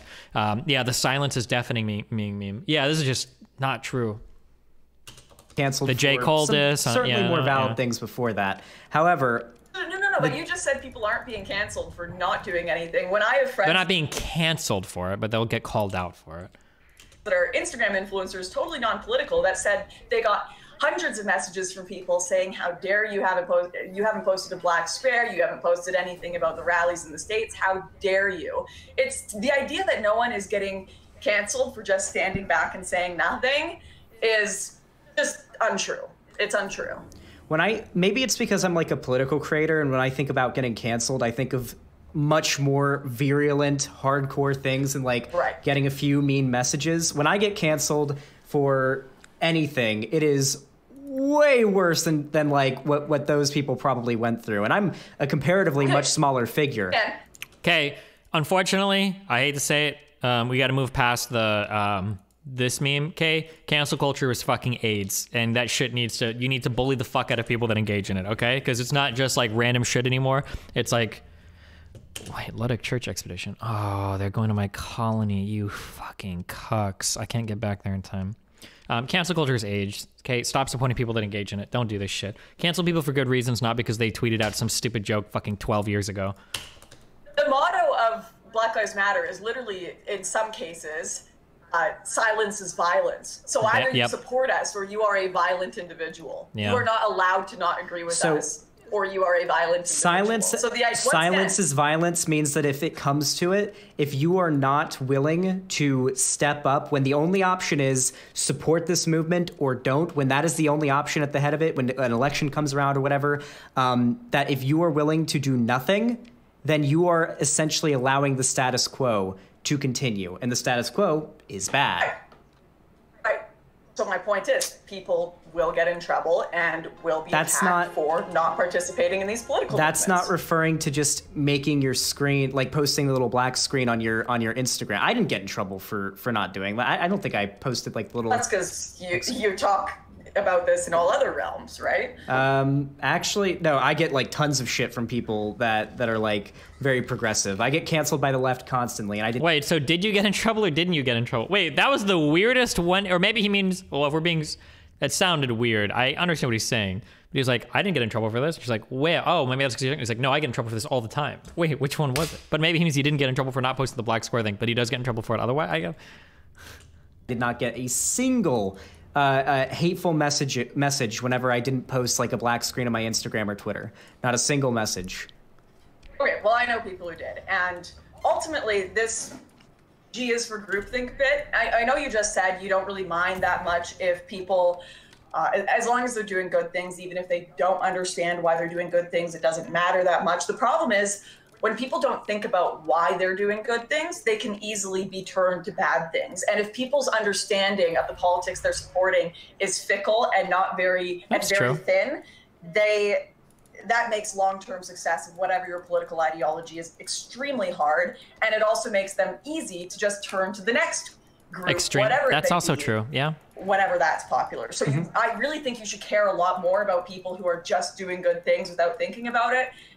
Because those are the people that are all... If you guys remember from your edgy atheist days, I know I've got a lot of edgy ex-atheists here, hopefully. I'm an edgy ex-atheist, or an ex-edgy atheist. No, I'm still edgy, so I'm an edgy ex-edgy atheist. I used to be an edgy atheist, I'm still edgy, but I'm not an edgy atheist. Well, actually, I kind of am, fuck religion. There was a famous quote that we all wheeled out to fight with religious bros, where we would say, I'm gonna find the exact quote so I don't butcher it.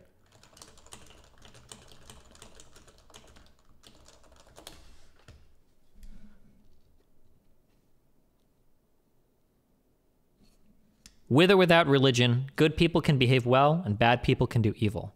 But for good people to do evil, that takes religion. From Steven Weinberg. Edgy. And it's true here too. If you've got like well-meaning people blindly following ideologies, they can be led down some bad paths. Yeah.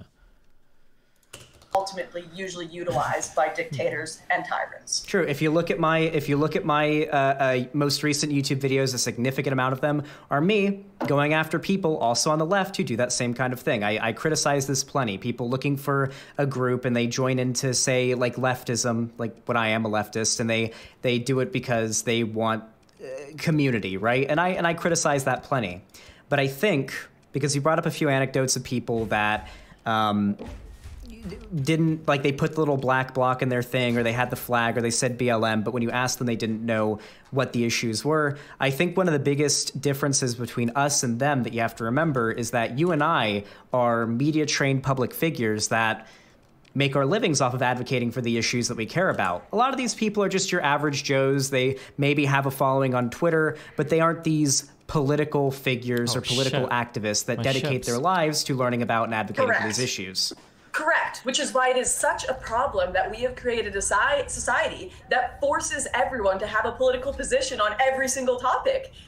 We want celebrities have to be an advocate for every single political issue, every single election, even though, once again, they're not experts in it. The average person has to speak up and has to be an advocate. This is kind of true. It used to be, I remember back in the 2000s, especially relating to people like Leonardo DiCaprio, like our memes were that like, fuck off, we don't care what celebrities think about political issues, fuck you. In fact, that's kind of the foundation of the Ja Rule joke. People don't know where any of these jokes come from. I'm convinced they just repeat them without understanding. The Ja Rule joke was Chappelle basically saying that like, I don't care what the experts say, I want to know what Ja Rule thinks, because he's making fun of like celebrities commenting on social issues, right? Why the fuck do you care about what some celebrity says about? But nowadays it's expected. Every celebrity needs to be giving their opinion on these social issues. It's incredibly important to have like uniformity among all celebrities for these issues.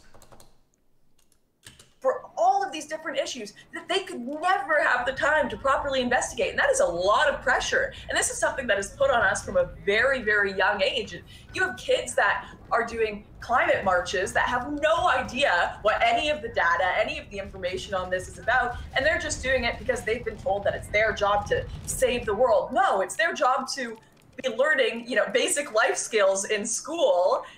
And they're being used as political pawns in so many cases. And this is ultimately the problem I'm pointing out in my book, is all of these people that are either doing it because they want to look good or legitimately being used as pawns by political manipulators. Okay. When we don't have the time to understand every topic fully, quite frankly. Some people can be advocates for topics that they understand very deeply and not be political advocates, of course, but we're being asked a lot of as humans these days. Too much. I think that political disaffection is one of the biggest problems that we could possibly have in our world. I think being politically aware of what's going on and having a side that you support, ideally the side that makes the world better, is extremely important. I don't care what age you are, you should have a fair understanding of what's going on in the world and understand how to make the world better and probably have a desire to make the world better. Obviously with climate change, that's an issue that concerns everybody. So having kids engage in those marches, they're learning about climate change in school. This is an important issue.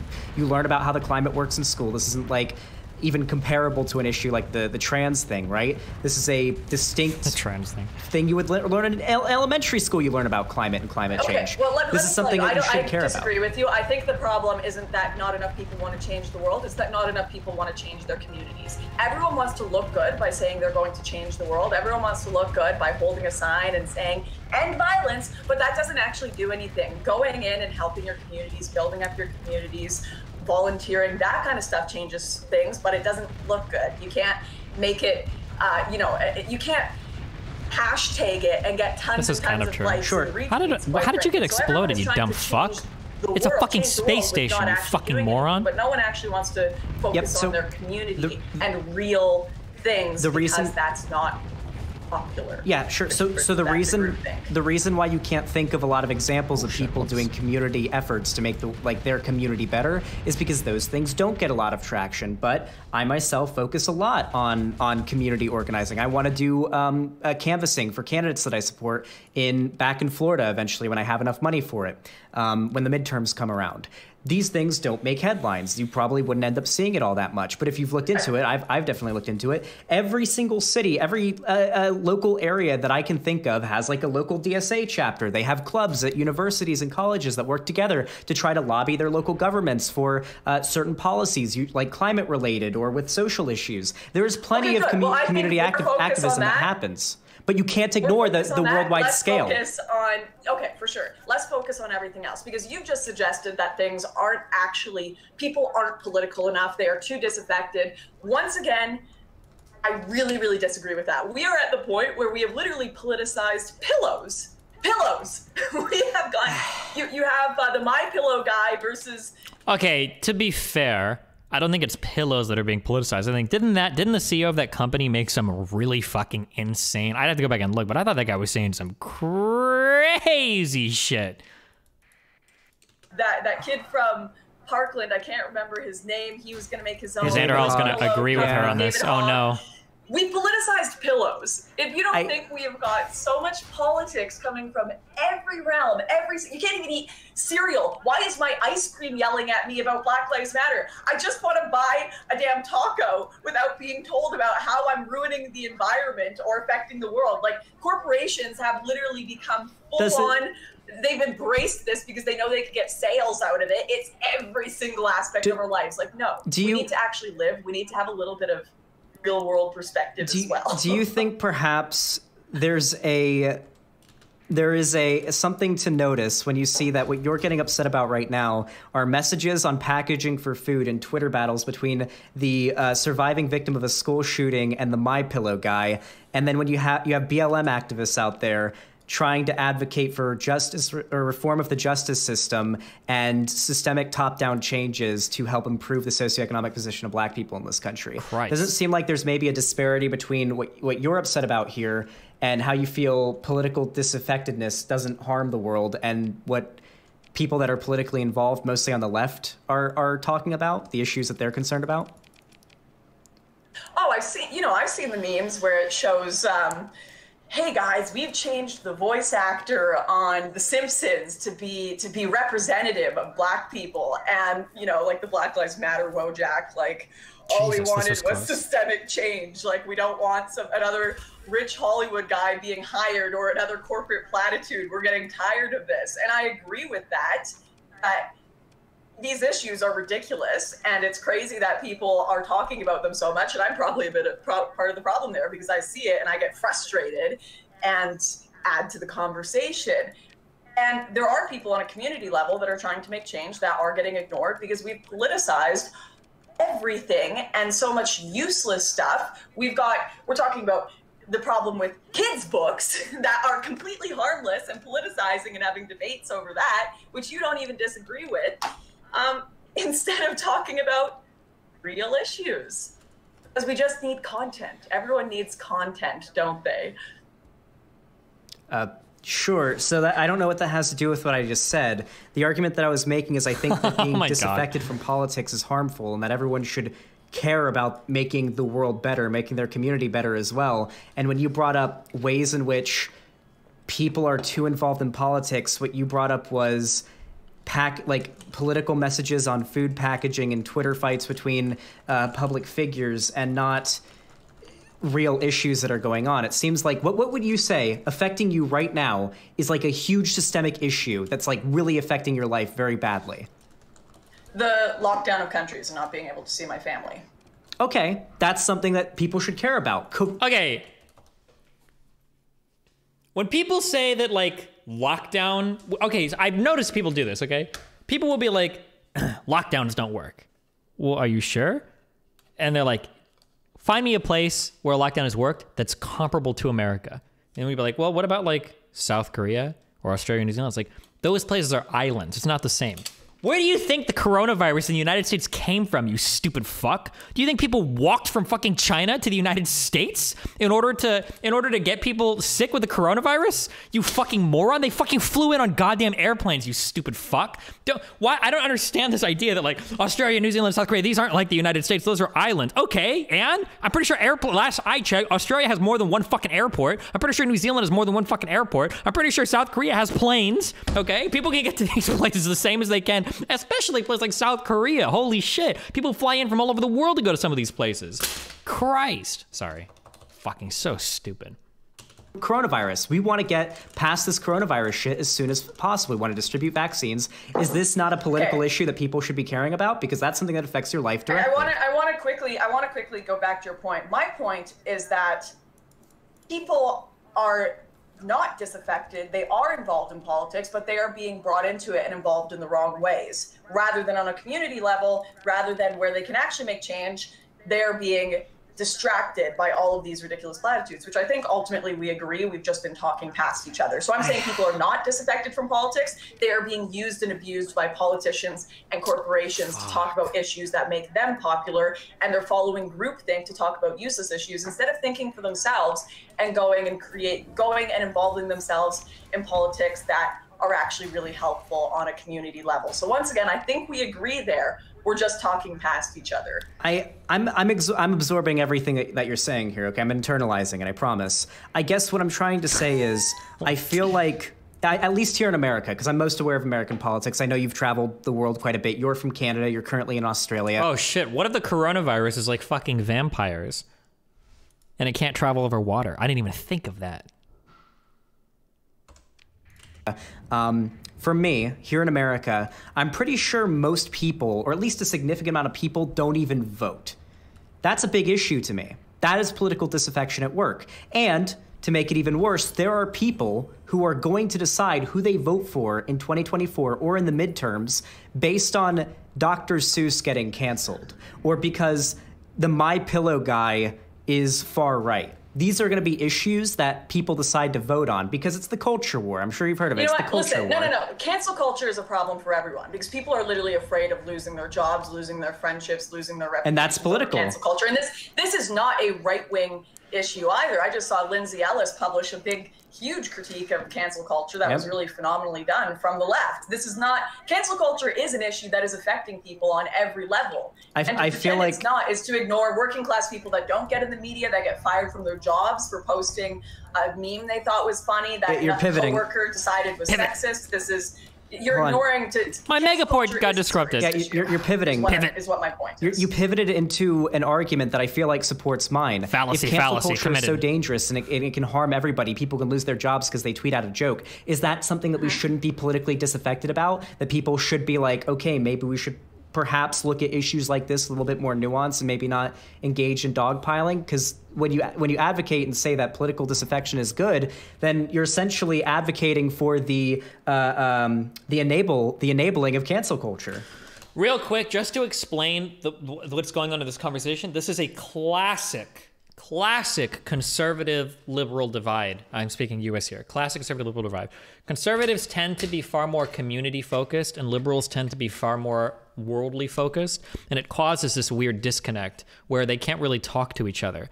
Both sides make good points, but like a lot of conservatives, so if we take like the standard left-leaning position of like conservatives are evil, they hate everybody, blah, blah, blah, what conservatives genuinely advocate for is, well, a nice conservative will say like, well, I just think communities should take care of themselves. I don't want the federal government coming in and making us do things a certain way. We should all be able to take care of ourselves on a local level. Whereas like left-leaning people are a bit more worldly or a bit more globalized with their outlook. So we keep hearing this point. I don't think either of them are aware of it, but you keep hitting on this point over and over again where Lawrence Southern's like, listen, I think people should care about issues, but I think those issues should be like volunteering in their community. And Xanderhal is like, well, listen, I think that people need to be like very focused on like the national level scene because they vote on this stuff. Both of them are correct. They're missing each other here. They're not understanding the disconnection here.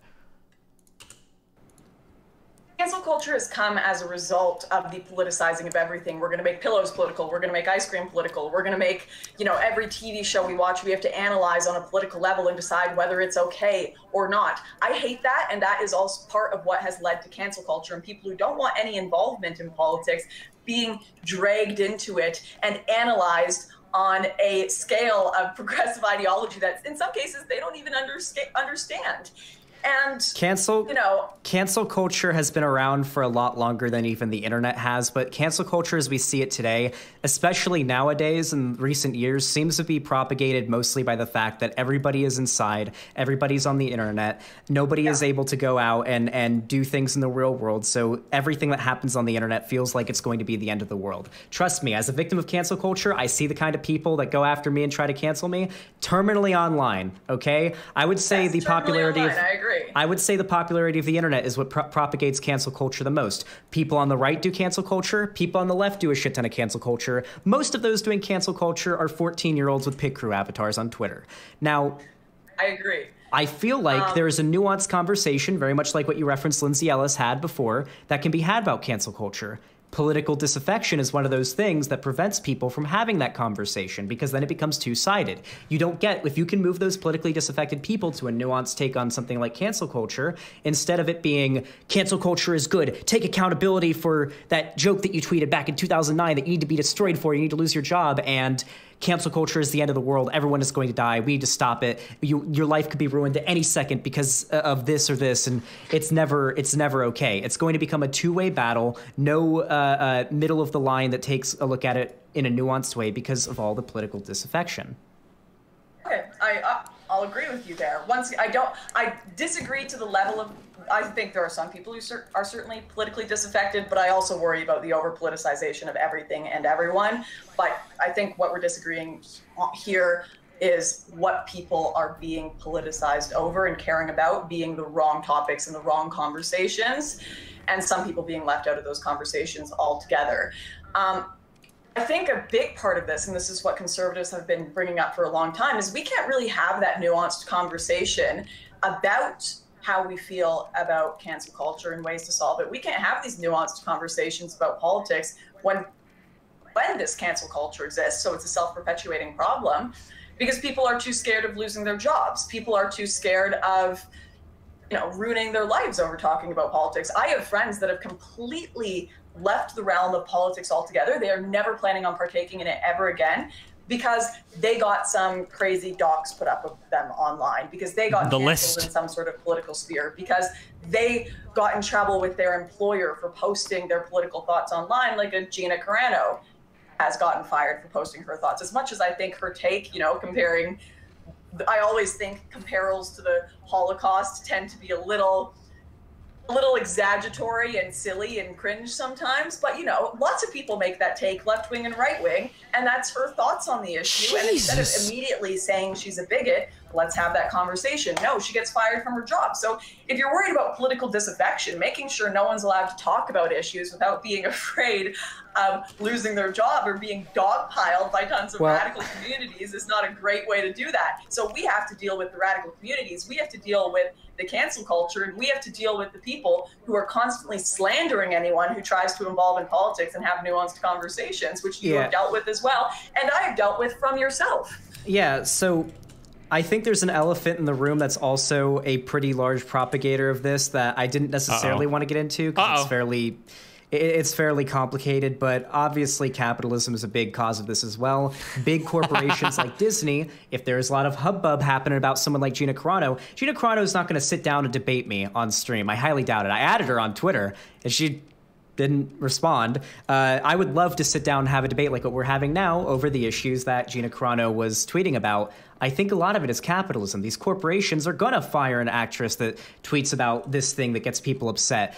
These companies, and they recognize that it's popular to be more progressive in this area, are going to advertise that progressivism in their products, their movies, their food, everything like that, packaging. And obviously the creators of these products are going to have their own political views, and they're going to build a following based around those political views. The Goya beans, the My Pillow, all of that's going to continue to happen when we have these industries whose main motivation is to make money. They're going to do whatever they need to make money. They're never going to go, they're never going to push the envelope too far, obviously, but they will go as far as it takes to make them money. So that seems like something more so to criticize about those industries and the economic system within with which we live, rather than like this intangible idea that kind of floats around the ether that we can't really stick with like a spear to figure out what exactly is causing it or who is propagating it.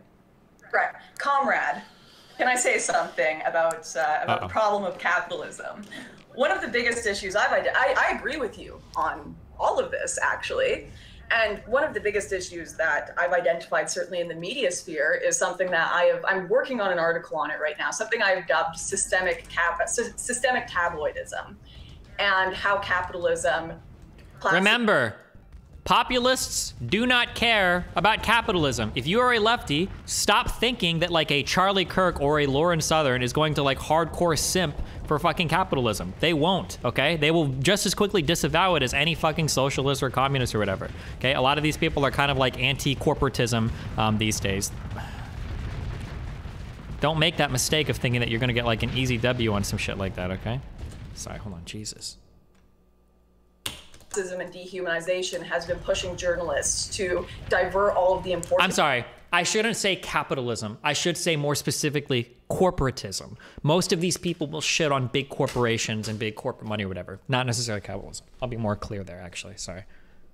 Conversations we need to be having to kind of this just like horribly shallow cancel culture type conversation. You know, if you have all of these sociopaths or not all these sociopaths, some sociopaths and some people that are just dragged into their system of writing, creating clickbait, having to write 4 to 5 articles a day, having to find something to cancel, having to find some problem with society without any deep, nuanced view or perspective on it, because they constantly have to make money for the Huffington Post. They have to make money for the Guardian. They have to make money for the ABC, whatever it might be. And it's all become about profit and not about people. And it used to be also about tackling really big problems and powerful people in society. We need to talk about the problem with pedophilia and Prince Andrew. We need to talk about these issues with it's crime that's going on in government and politicians that are making sketchy deals to make their companies money and crony capitalism.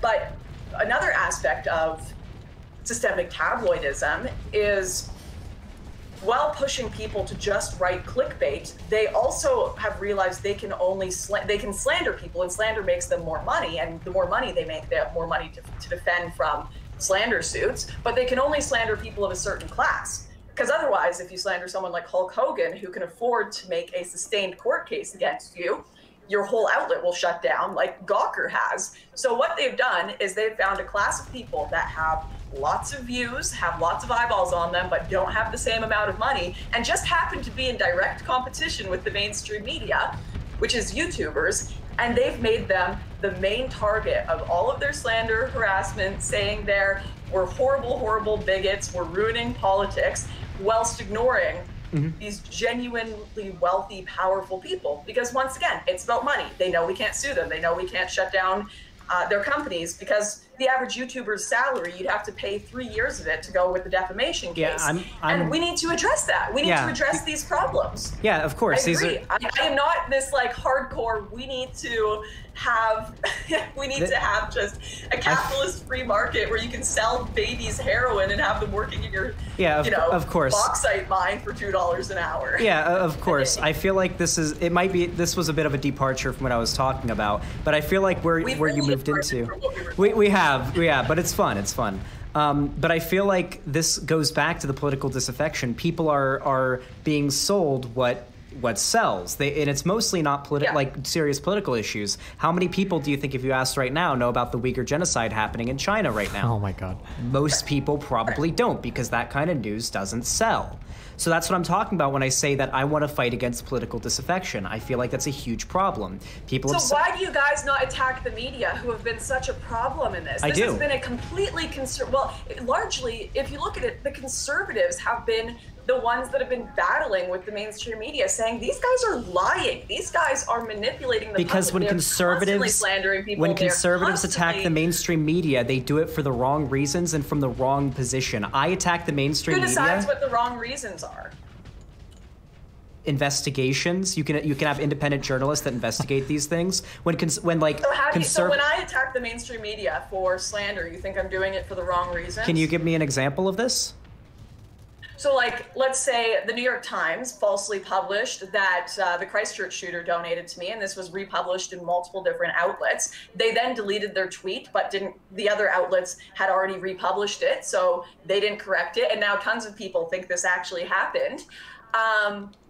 Is that something worthy of questioning the mainstream media for? So the Christchurch shooter donated to a organization that I believe you worked with for Borderless, I think was what actually happened. And no, none of that happened.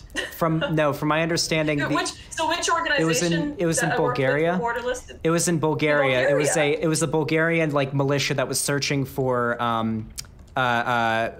illegal refugees in the woods, and that organization was associated with actual designated white supremacist other organizations. So this is the first time hearing of that, and that wasn't the claim. I'm not claiming that you knew about that, but I'd already learned about that, and I knew of that. So I understand where you're coming from, because I'm pretty sure the Christchurch shooter didn't donate to you. That's not even the claim the New York Times made, and I've never heard of that, and I feel like I would have heard of it by now if that were even remotely true. Oh, was it Generation? Maybe you can send that to me. Maybe. Yeah, sure. I can whenever. if you want me to. I have to do it off But screen. anyways, the point there is that they are spreading demonstrable slanderous lies that ruin people's lives. Did they not correcting it? Did they correct it? Did they remove it from the article? No, they did. They just deleted their tweet about it, and then all of these other publications had already shared it and shared the tweet and cited the tweet, and they never posted a correction. So it was never adjusted. You're losing out on a lot of money right now. I know it's expensive, but the payoff. No, I'm not. Do you know how much the average? You can sue for that. No, you can't. Stop saying that. You can prove anybody that says that like defamation and slander, you can't, dude. If you're a public figure, suing for that is like almost impossible. Okay, this is a fantasy created by YouTubers and Twitch streamers that it's so easy to sue somebody for defamation or slander. It is so the bar for this is so high as a public figure. Okay. If you can prove that these media outlets knowingly lied about something you can objectively prove to be untrue, that there's no evidence anywhere that the Christchurch shooter actually donated to you, you can make quite a bit of money off of a suit for that. You think I haven't talked to lawyers about this? I believe the quote directly from my lawyer that I spoke to last month was, "Lauren, defamation is a rich man's game." And this is where the classism comes into it once again. Oh, classism's a big issue. Don't get me wrong. I know about slap suits, but like, if you can. Okay, let me ask you, Xander. Do you have 100K just? No, I don't. Around? You're much larger than I am, though. Well, then you couldn't do it either. I don't have 100K sitting around. I don't know how much people think YouTubers make, but people don't just have hundreds of thousands of dollars that they can throw away. Plus, in the States, you have to be able to prove malice. You have to be able to prove all these extenuating factors. So the media are able to get away with so many lies, so much dishonesty. I'll even point out the ABC here. I actually need to go and correct it today. I've been meaning to, because I accidentally believed the ABC, who shared a video of this dance crew twerking in front of a bunch of, like doing kind of a twerk style dance in front of the launching of a military ship. And the governor general was there and all these high up individuals in military. And the way they do these ships is these ships adopt the historic names of military boats that have already gone out. How is the media held accountable here? There is no, when it comes to media accountability, there's no win for everybody. Basically, you've got two problems. Is that one, should the media be allowed to just publish whatever they want about people? Or two, should we be allowed to sue the media for whatever they publish? Now, the problem is that if we're allowed to sue the media, if we think they published something that's wrong about us, even if they were doing it in good faith, then what happens is you create like this chilling effect where the media now, let's say for instance you're the media and you come across a really big story about like a public figure and you think you might have a really big scandal, say the Matt Gaetz stuff, right? But now you don't know if you should publish it because maybe you're not 100% correct, maybe you're like 95% sure. But if you publish it and it's wrong, now you get sued out of existence. Okay, well, fuck, we're not going to touch those types of stories anymore. We're not going to hold politicians or big business people accountable because if we publish it and it's wrong, well, now we're fucked, right? This is why the courts, I think, generally in the United States, the courts after New York Times v. Sullivan sides with the media here when it comes to criticizing public figures. So when you're criticizing a public figure, in order to prove like defamation or slander, you have to meet something called an actual malice standard. So not only do I have to prove that you published false information about me, I have to prove that you knew at the time of publishing that information was false, which is that's an unbelievably high bar to set. But the reason is because we probably should protect the media publishing these things because otherwise they're not going to publish anything about powerful people because they'll just be sued out of existence. What the fuck is this shit? That sail, people who have died, ships that have been kind of sunk, or not kind of sunk in World War II. And the idea is when you give them the same name and rename them, the crews never die and they live on. It's a very important ceremony that occurs here. I feel like this is like a really big pivot, but I looked it up right now and it does not seem like defamation suits are nearly as expensive as you made them out to be. Okay, wait, can we get back to that? Oh God, don't Google it. If you don't know, just shut the fuck up. You're never, ever suing a mainstream media publication. When you are a public figure, you're not going to win a defamation suit if they think that what they're publishing is actually accurate, right? You're never going to do it. Don't do it. Just don't do this, okay? This is why I was taunting that JF guy so much when he said he's going to sue me for $20 million. Like against a public figure, you're never going to meet that standard. It's not going to happen. I just want to make this point here. Okay, sure. So I initially shared it and I was like, this is like, read your audience. This looks ridiculous. What are you guys doing? Everyone looks so uncomfortable there. Turns out Actually, the dance crew were the victims. They went to go hire an Aboriginal dance crew to do a kind of Aboriginal dance to open the ceremony. And the dance crew asked them, would you like a contemporary, more pop culture dance, or would you like a traditional dance? Whoever hired them said they wanted the modern pop culture one, so they did that. And the ABC went on to edit the Governor General watching when he wasn't even there, concocting this entire situation that make the dancers look horrible, that make it look like they're just disrespecting the Governor General and mocking this, when none of that occurred. And this happens on a daily basis, both towards the right-wing audience who will get outraged over it and a left-wing audience who will get outraged over it. And we cannot have proper conversations about politics. We cannot have any sort of real battle against the problems caused by the powers that be. What? When, hold on, you're going on. You're gish when we are getting galloping. so much misinformation. No, don't say the G word. Stop. Okay. That's the point I'm making. But sorry, go ahead with the defamation case, because I can show you the email from my lawyer quoting me 100K to 150. Okay. Maybe you have a bad lawyer. I don't know. I've never. Oh, why would you do this? I'm cringing. Don't argue this point. Sued anyone for defamation. No, that's the average. I've never sued anyone for defamation before, but it seems as though in most cases, whenever a news organization, a mainstream news organization, puts out a outright slanderous, easy to prove lie, typically they're held to account for that. Now, don't get me wrong, slap suits are a big problem. You're aware of like what a slap suit is, right? Sorry, explain that. But I'm just getting over the. No, most mainstream outlets are not held accountable for slander, and it's so difficult cross-border. It is so difficult. Once again, you have to be able to prove malice. There's a statute of limitations, so if you don't do it within a year, you can't sue them anymore. There are so many extenuating circumstances that would not be included in what you just looked up in your Google search. I really would encourage people to look up a story, which surprisingly was finally covered properly by BuzzFeed, about a Polish family. I have to find the name. Polish photographer, BuzzFeed, Metro. I'm just gonna find the article. Okay, listen. All right, before you go on any longer, I'll take your word for it that these big organizations are able to get away with spreading blatant lies. But at least from what I have seen, especially with the New York Times specifically, I've seen them go back on articles that I've been involved in, because I had a pretty close involvement with this one, post something that was accidentally misinformation and voluntarily go back and change it once they were made aware. And it wasn't a big deal. They went back, they changed it. I think it had something to do with Philip DeFranco. This is typically what ends up happening. If there are cases where some person is lied about by a mainstream media organization, if I find out about it, you better believe me to get on top of that shit, okay? You might be able to get retractions and stuff, but that's way, way, way different than suing somebody for defamation. Big propagator of the idea that if you have a serious issue with someone, then you shouldn't have to lie about them in order to bring up that problem. But in most cases, it doesn't really seem like that's what happens in most cases. Yeah, no, it's in most cases the media do not correct themselves and don't have to because people can't afford to. And if they did once or twice because you sent them an email, that's very nice of them. But this doesn't usually happen. I'm in multiple cases with media outlets right now. Luckily, in some cases, I've been able to find lawyers that are willing to do it pro bono, which is not common at all.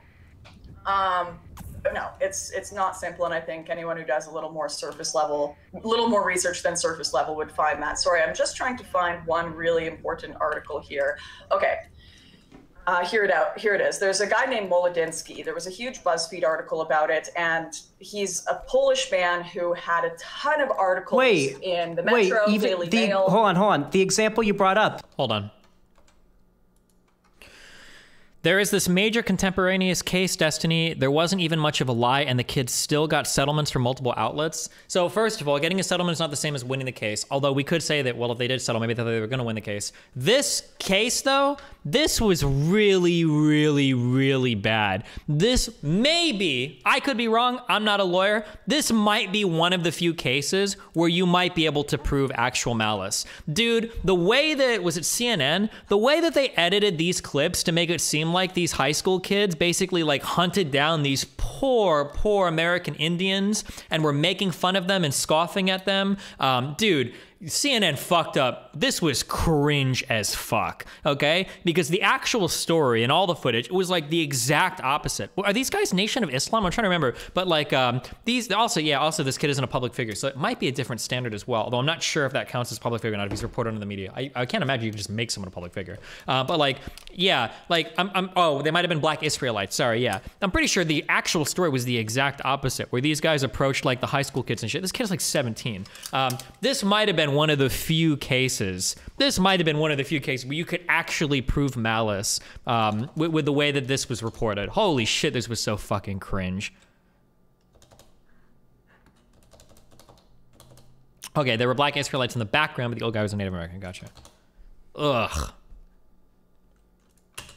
ABC. That's a story that every time I argue with my mom, I have to walk. That's one of those that I have to walk back immediately. Or not walk back, but I was like, yeah, the media fucked up really big. Like, this was basically like 100% media propaganda to like make white people look bad or whatever. Because that's basically what that was. It was so cringe.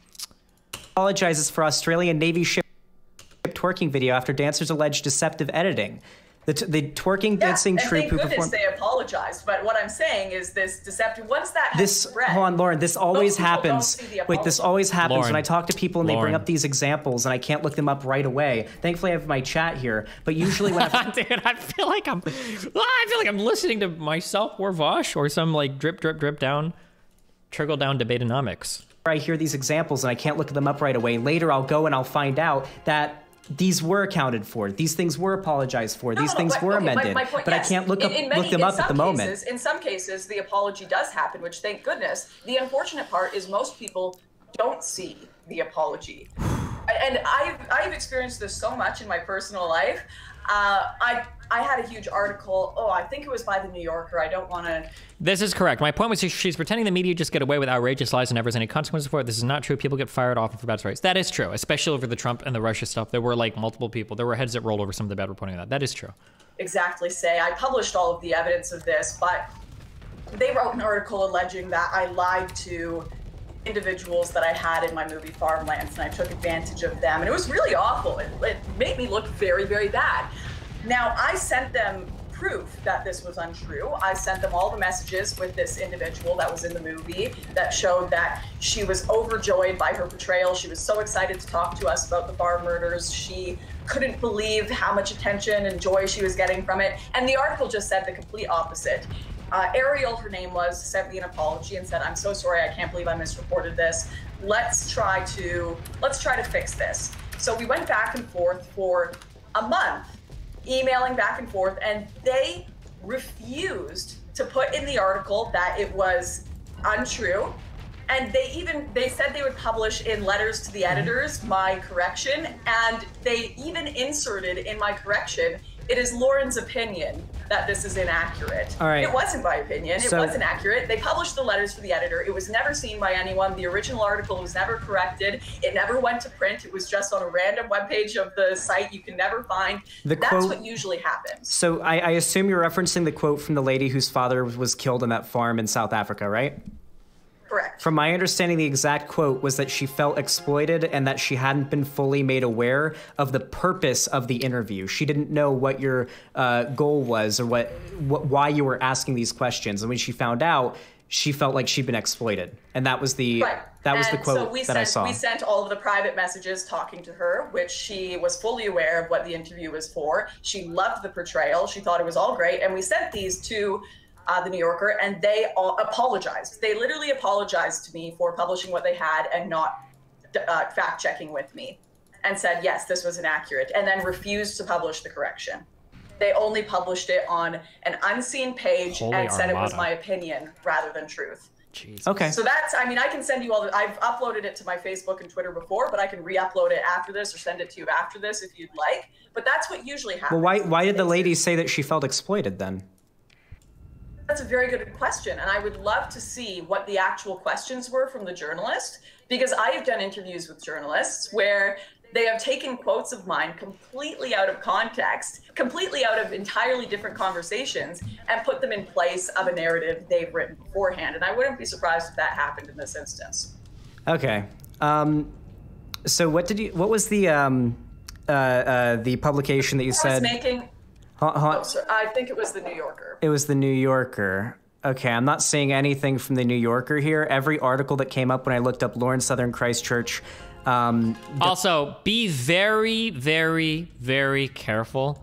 If you're going to start talking about somebody else's personal experience, I would never expect to be able to do this on the fly, because they're just gonna. This is their lived experience. They're gonna know so much more about this than you will. Getting like stuck in this trap of trying to argue. So like before it was what her lawyers had emailed her about defamation. Now it's about like this particular thing where she's probably gone back and forth with the reporter about it. There's no way that on a single cursory Google search, even if they're lying about everything, you're not going to be able to disprove it. You got to be really, really, really, really careful. Donated money. All I see is the Christchurch gunman. Oh, sorry. I was talking about that South Africa one. That was in the Daily Dot and the Independent. No, not the. Oh, maybe they said it too, but I can't remember what it's called. There was one other outlet that repeated it, and it was like direct. Oh, you know what? I've got an email to my lawyer here. But the point, anyways, we're getting off topic. Can we finish the book here? Because the point I was making is. Refocus. We can't have these nuanced conversations about politics until we deal with the people that are, quite frankly, controlling the narrative and controlling how people think, lying and misportraying and misdirecting Jesus Christ. What conversations the public should actually be having first. And until we hold these people to account, the public are going to be constantly pitted against each other, have people's views misportrayed to them, have people that are legit. I mean, look what happened to Bernie Sanders. There are so many people that are kind of those who want to criticize the establishment that could get completely torn down by biased media that are not addressed. Hold on. It says here. Oh no, don't do this. It's a quote. So what you're referencing from the Daily Dot is a quote saying that the Christchurch shooter had donated to your media company. Why are you on this again? Oh God. Not specifically to you. No, he said he donated to my media company, and that is why he deleted the tweet. And even that isn't true, that he donated to a company I was affiliated with. The Rebel Media hosted the finance. The Rebel Media, sorry. The person that the Daily Dot interviewed lied about you. It wasn't the Daily Dot lying about you. It was the New York Times writer. The Roos? It was the New York, it was the Kevin Roos. Kevin the New York Roos, Times writer. Okay. Yeah. So they interviewed him and he lied about you. As far as I'm aware. To be fair. Thousands of retweets. Yeah. Anyways, so these are just these statements that keep going out, are completely false and easy to debunk. But these publications, I've sent the Daily Dot, I've sent all these people to lawyers and asked about it, and they're like, "There's no point. There's no point. The amount of time and the amount of money is not worth it, and it's unlikely. They'll just be able to say, there was no malice behind it, so it's fine. Yep. And they'll probably just ignore your messages. I've sent tons of letters to outlets. Some I'm pursuing a bit harder than others, and hopefully that will turn out. But defamation cases can take years, like 7 years. And lots of resources. They can be drawn out. But by that time, people's reputations are ruined. And once again, you guys might think this is just a right-wing issue, but this ruins lots of people's lives that are normal people that have no political affiliations, and that's why I was bringing up that Polish photographer Molodinsky, who had all these stories in the Daily Mail and the Daily Dot published about him, saying he lied about his community, saying he lied about another couple, calling them drunkards, that were on his sleigh that were almost running people over. It's a long story. You'll have to go read it. I'll look into it. I did a video called Sainthood for Sale on it. And he didn't leave his house for over a year after the article was published because his community hated him. He had to go to the doctors to get drugs for mental health issues. Like, it just ruined his life. And the prosecutors wouldn't even Dude, using people's names like that I've talked about this issue a lot before. Condescending. I think, if anyone wants to learn more, there's actually a pretty good John Oliver segment about slap suits. He criticized, what was his name? Something Murray. He was the owner of a coal company, and when he criticized him, Murray levied a bunch of slap suits against him, thinking that they could drain all of his money and they wouldn't be able to afford to keep on defending against these bogus lawsuits. This kind of thing, Bob Murray, yes, this kind of thing does happen, and there is worth in criticizing mainstream media and these large companies. I think the problem is our capitalist system, but I think we're ready to move on to the final letter. Are you ready, Lauren? All right, let's do it. All right. I'm excited. The last letter is X. This is a hard one. I was thinking like, oh shit, what's she gonna... You're skipping over patriotism?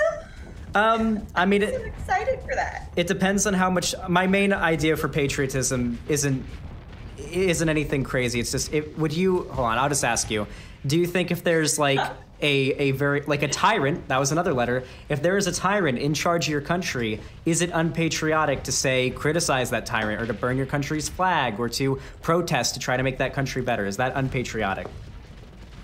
Well, this was going to be my point, why I was excited to talk about it, because I actually think, arguably, throughout history, patriotism has been more of a left-leaning thing than a right-leaning thing. I, of course, portray it in a neutral term, but, you know, every single anti-government, aristocrat movement has considered itself patriotic, whether it be the Risorgimento, probably pronounced that wrong, the Italian radical left-wing patriotic movement, which was anti-Habsburg, anti-clerical, and if it happened today, we call it a post-colonial movement.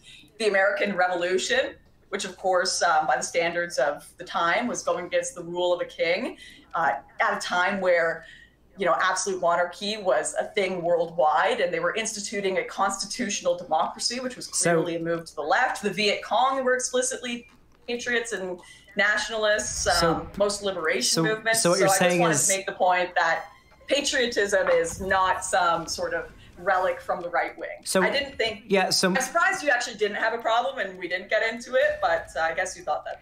Yeah. So what you're saying is, at least this is my opinion. You can correct me if I'm wrong. This is what I believe. I don't think patriotism has any left-right political bias. Personally, it's more of a.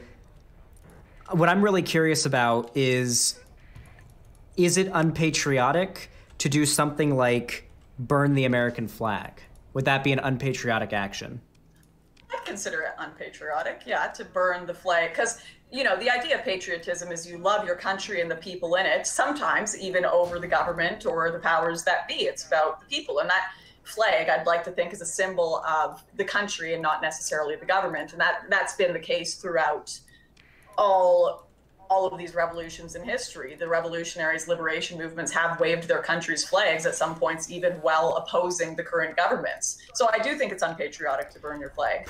I completely disagree. I think that the fact that, at least, I know you're Canadian living in Australia, but I'm American. Here in America, I think that burning the American flag is the most patriotic thing you can do, because we're in a very privileged position where we have the right to criticize the government, which a lot of people in a lot of places in the world don't have the right to do. There are laws against burning the flag in a lot of other countries. Our veterans, our soldiers fought for our right to be able to criticize our government. And if that takes the form of our freedom of speech, our freedom of expression takes the form of burning the American flag, because we want to make our country better, and we are trying to demonstrate where we feel like the country is right now and how it needs to be improved, I feel like that is the most patriotic thing that you can do. Burning the symbol that represents your country. Because the flag is supposed to be a symbol of the country, not necessarily the government of the day, as the flag stays the same throughout all of the governments. Well, the government runs the country. You know, it's not. I don't think so. I think a country is the people in it, and the government are just some people we have put in as organizers that are supposed to be responsible to us and not the other way around. But when this doesn't have to just be referring to the government. You can also be criticizing the culture of your country or behavior or things that are happening. If the flag were a symbol of just one government at the time, like they switched it and they're like, this is officially the flag of the Republicans, that would make sense. You know, if you went out how many of these fleets do these guys have? Burning a mega flag, even if you that makes sense to me. But to burn the American flag just seems like a cell phone. Even if you were burning the American flag just for fun, just because you were like, I'm just gonna burn it. Okay, here you go. That action is patriotic point because okay. I don't know. I think it's unpatriotic and dumb. Burning the presidential effigy, an effigy of the president, that may be patriotic if the president is being oppressive and horrible to the people, sure, but I disagree with you on the flag point. I think that's... My reasoning for why I think it's patriotic to burn the flag is because you're exercising a right that is pretty unique to Americans, where you are allowed to burn the symbol of your country, because there's a lot of people that don't have that right. And America's all about freedom, exercising that freedom to do something. So if people go in the street and start yelling the N-word, is that patriotic because they're expressing their right to do it? And they're in America and they have the right to do that. America is pretty racist, so yeah, it could be pretty patriotic. In the middle of Times Square, that is patriotism to you.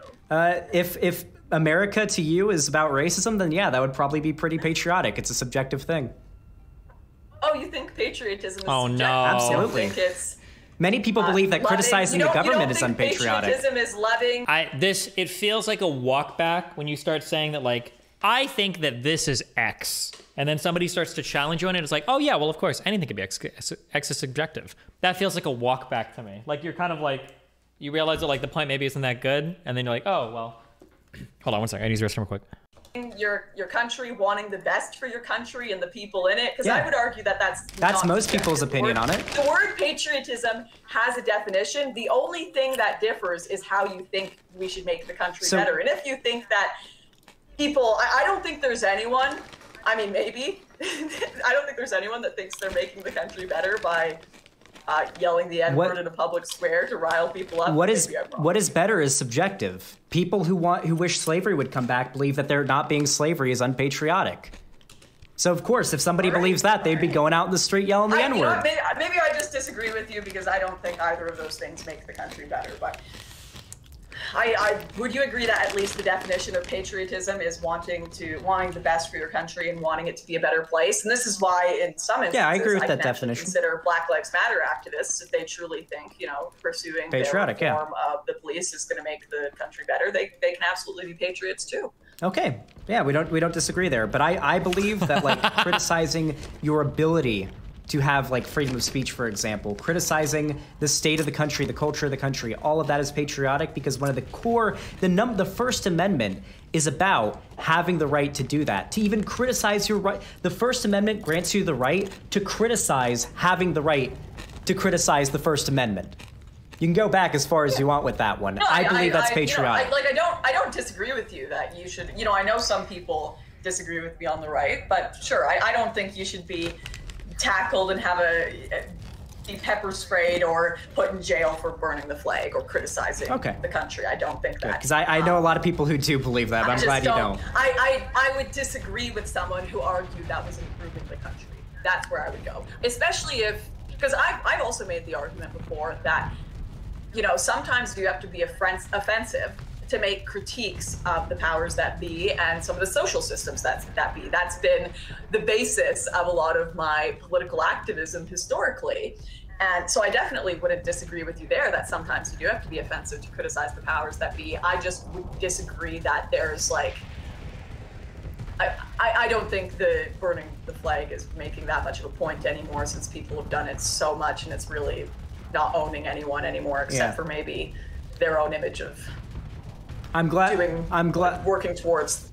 Oh, sorry, go ahead. I'm glad that the burning the flag thing isn't a very currently relevant thing going on in politics. It's not like part of the culture war narrative. Yeah, at the that's moment. what I mean. It does seem like these issues, like I remember back in 2016, everybody was arguing over the right to burn the American flag. But are you ready for X? I was thinking, how are you gonna rhyme X? There are not a lot of words that start with X. However, I was go out of the box. I was really surprised when I saw X is for Xanderhal. I was pretty surprised. I didn't know that you were so aware of me. No, but X. Yeah, you're welcome. X is for censorship. So happy you got a copy and saw it. Yeah. X is for censorship. Xenial, Zulos, I hope I'm pronouncing this right, xylophone, or xenon. There are so many ways God, I'm already flustered. There are so many words I could lean on. X isn't only a letter, though. It can be very dangerous, so you should know. X is the symbol of censorship. Free speech and thought are what that seeks to trip. Or to strip? I can't read. Censorship's dangers are vital to know because XXXXX about as ironically as many times as my name has letters. So that could just be censoring Xanderhal. That's my headcanon. Those X's are censoring my name. That's why it's dangerous. Because Xanderhal. Oh. Are you getting curious what's blocked by that X? Sorry, they censored that part of the text. You'll never know what it said or might say. This is why censorship's never okay. So we're gonna do a bit of a Okay, of all the fucking letters that he brought up, okay, this is the one where I think you can legitimately say, why the fuck would you have this in a kid's book? Because even you yourself have said that you think that transgenderism is something that should be kept out of the classroom. Isn't that kind of like a form of censorship? Like, if we ever believed in censorship in society, shouldn't it be around our kids? Like, Do you want children to watch pornography? Probably not. Isn't that kind of a form of censorship? This should be the one area, I think, where we can find like a slam dunk. Like, this is like oddly political for children. Like, I don't know. Now, my kid's only 10. Maybe he's dumber than the average 10-year-old. I don't have very many talks with Nathan about political censorship. It's not a topic he's like very woke or well-read on. But let's see. Here we go. What's that one YouTube channel where they ask like the rapper, they like play a bit of the rapper's lyrics and they're like, okay, so what were you thinking? What did you mean by that? What were you thinking? I forget what it's called. It's like Genius, yeah. So what were you thinking when you came up with those bars? Well, let me tell you. Now, generally, I think that censorship is not a great idea. I think throughout history, it has been used to shut down dissident voices. It's been used to shut down criticisms of tyrannical governments. It's been used to shut up voices that we really need to hear, all sorts of perspectives, whether left or right. And as a general rule, I don't think it's a good thing. I'm sure you're going to sit here and try to pull up the exceptions, try to see if you can get me on one of those. But once again, it's a kid's book, not a political. Yeah, but again, it's a general rule. I actually just have questions, not really much to argue. Yeah. I'm curious, what is your definition of censorship? Like, how broad is it? Well, the shutdown, especially on a political level, legal level, of people's First Amendment rights, being able to have a conversation, and even on a private level, I would argue that I have problems with corporations that are supposed to be platforms for free speech, like Twitter, Facebook, and YouTube, that have claimed publicly, we want people to have open debate, shutting people up because they are criticizing authorities, or shutting people up because they have opinions that aren't necessarily PC deemed to be within the status quo. So just this morning, with no explanation, James O'Keefe lost his Twitter account because he's been putting out leaks of CNN saying they deliberately tried to sway the election using propaganda. God, I don't think Xanderhal's familiar enough with it. This would be, if you wanted to have a slightly more aggressive conversation, I think I could bring this up in a friendly manner. You want to talk about slander and you want to talk about defamation and bad fucking claims, and then you're going to come out and defend O'Keefe? Come on. No way, Jose. Not a good look for you. There have been so many blatant misrepresentations of truth by O'Keefe that we can all watch videos about. I feel like that's like a slam dunker there. Like, come on. How are you going to defend him? I think that's really worthy to talk about, whether our media are unbiased or whether they are deliberately trying to influence us in political ways. And his account was shut down. Now, we haven't really been given an explanation for that yet. Maybe it was because there's a legal suit behind it. I don't know. Maybe there's an explanation. But if there's not, I think that's a very wrong thing to do and very dangerous, because then people can't see critiques of authority and genuine wrongdoing. So you bring up a lot of examples, so I want to make sure I got ahead on this one, just because I'm a very curious boy. I like learning about things. And it seems like the reason that Twitter banned James O'Keefe was for violating its platform manipulation and spam policy. I guess what he did was he had multiple accounts going, and he was making sock accounts. Well, I'll have to see proof for that, because I doubt that's necessary. How are you going to see proof he just of kind that? Of sends out, like, when he comes out with his videos, he'll DM people, including me, and say, hey, do you want to share this? I don't think that would be necessary, but if it is, then fair enough. If someone's genuinely violated the terms of service, and someone's genuinely done something wrong, I am against that. But, you see, and I think that censorship can happen in lots of different ways as well, and you see it. Okay, sorry, I'm getting into a bit of a rant here, but the point is, like, historically, when people have been told, no, you're not allowed to criticize the church, or we're going to burn you at a stake. No, we are going to arrest you if you have socialist opinions. No, we are going to arrest you if you have nationalist opinions, or if you speak out against Stalin, we're going to put you in front of a firing squad. That kind of censorship, we'll just keep it basic like there, because we can get into all the convoluted stuff happening today with big tech, but that basis, that's what I'm talking about, is, genuine oppression and government shutting up and censoring genuine critiques and genuine questions and concerns about powers that be. Okay, so you're cool with like TOS or like are you cool with like Twitter TOS? Like if someone breaks the TOS that you agree to, then someone getting banned, that's completely okay? Depends what the TOS is, and also depends how it's being applied. For example, you see on YouTube, okay, they've got the TOS where you can't talk about shootings and violence and this kind of stuff, or you'll be demonetized. And I think that to an extent is a type of censorship, saying we're going to take away your income if you speak about certain issues. And you saw what happened is lots of people who ended up talking about mass shootings, such as Casey Neistat, even just fundraising for it, had strikes on their channels and were demonetized. I did too. But for some reason, mainstream figures... Oh my God. I had this idea yesterday, guys. Holy shit. I'm sorry, I have to interrupt this for a second. Do you think it would be possible? So we tried the canvassing thing, okay? We've tried other shit, okay? Do you think it'd be possible that we could fundraise money for studies? Like, could we find a group of researchers and say like, hey, we'll fundraise like $20,000. Like, can you guys do like a study on the effects of like minimum wage or rent control? I wonder how much it costs to commission a study. I don't want to like start like a think tank or anything like that because those always get accused of being biased. But do you think you could ever approach like researchers at like the University of California or the university and it's just like, hey, like, you guys need money to do research? Like, can you guys do like, can we commission a study on like this effect here? I wonder how much money that would cost.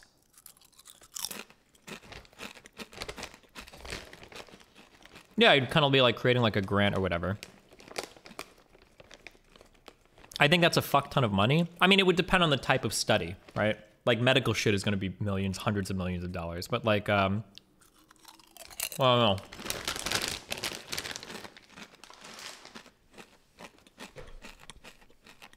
I'm super curious.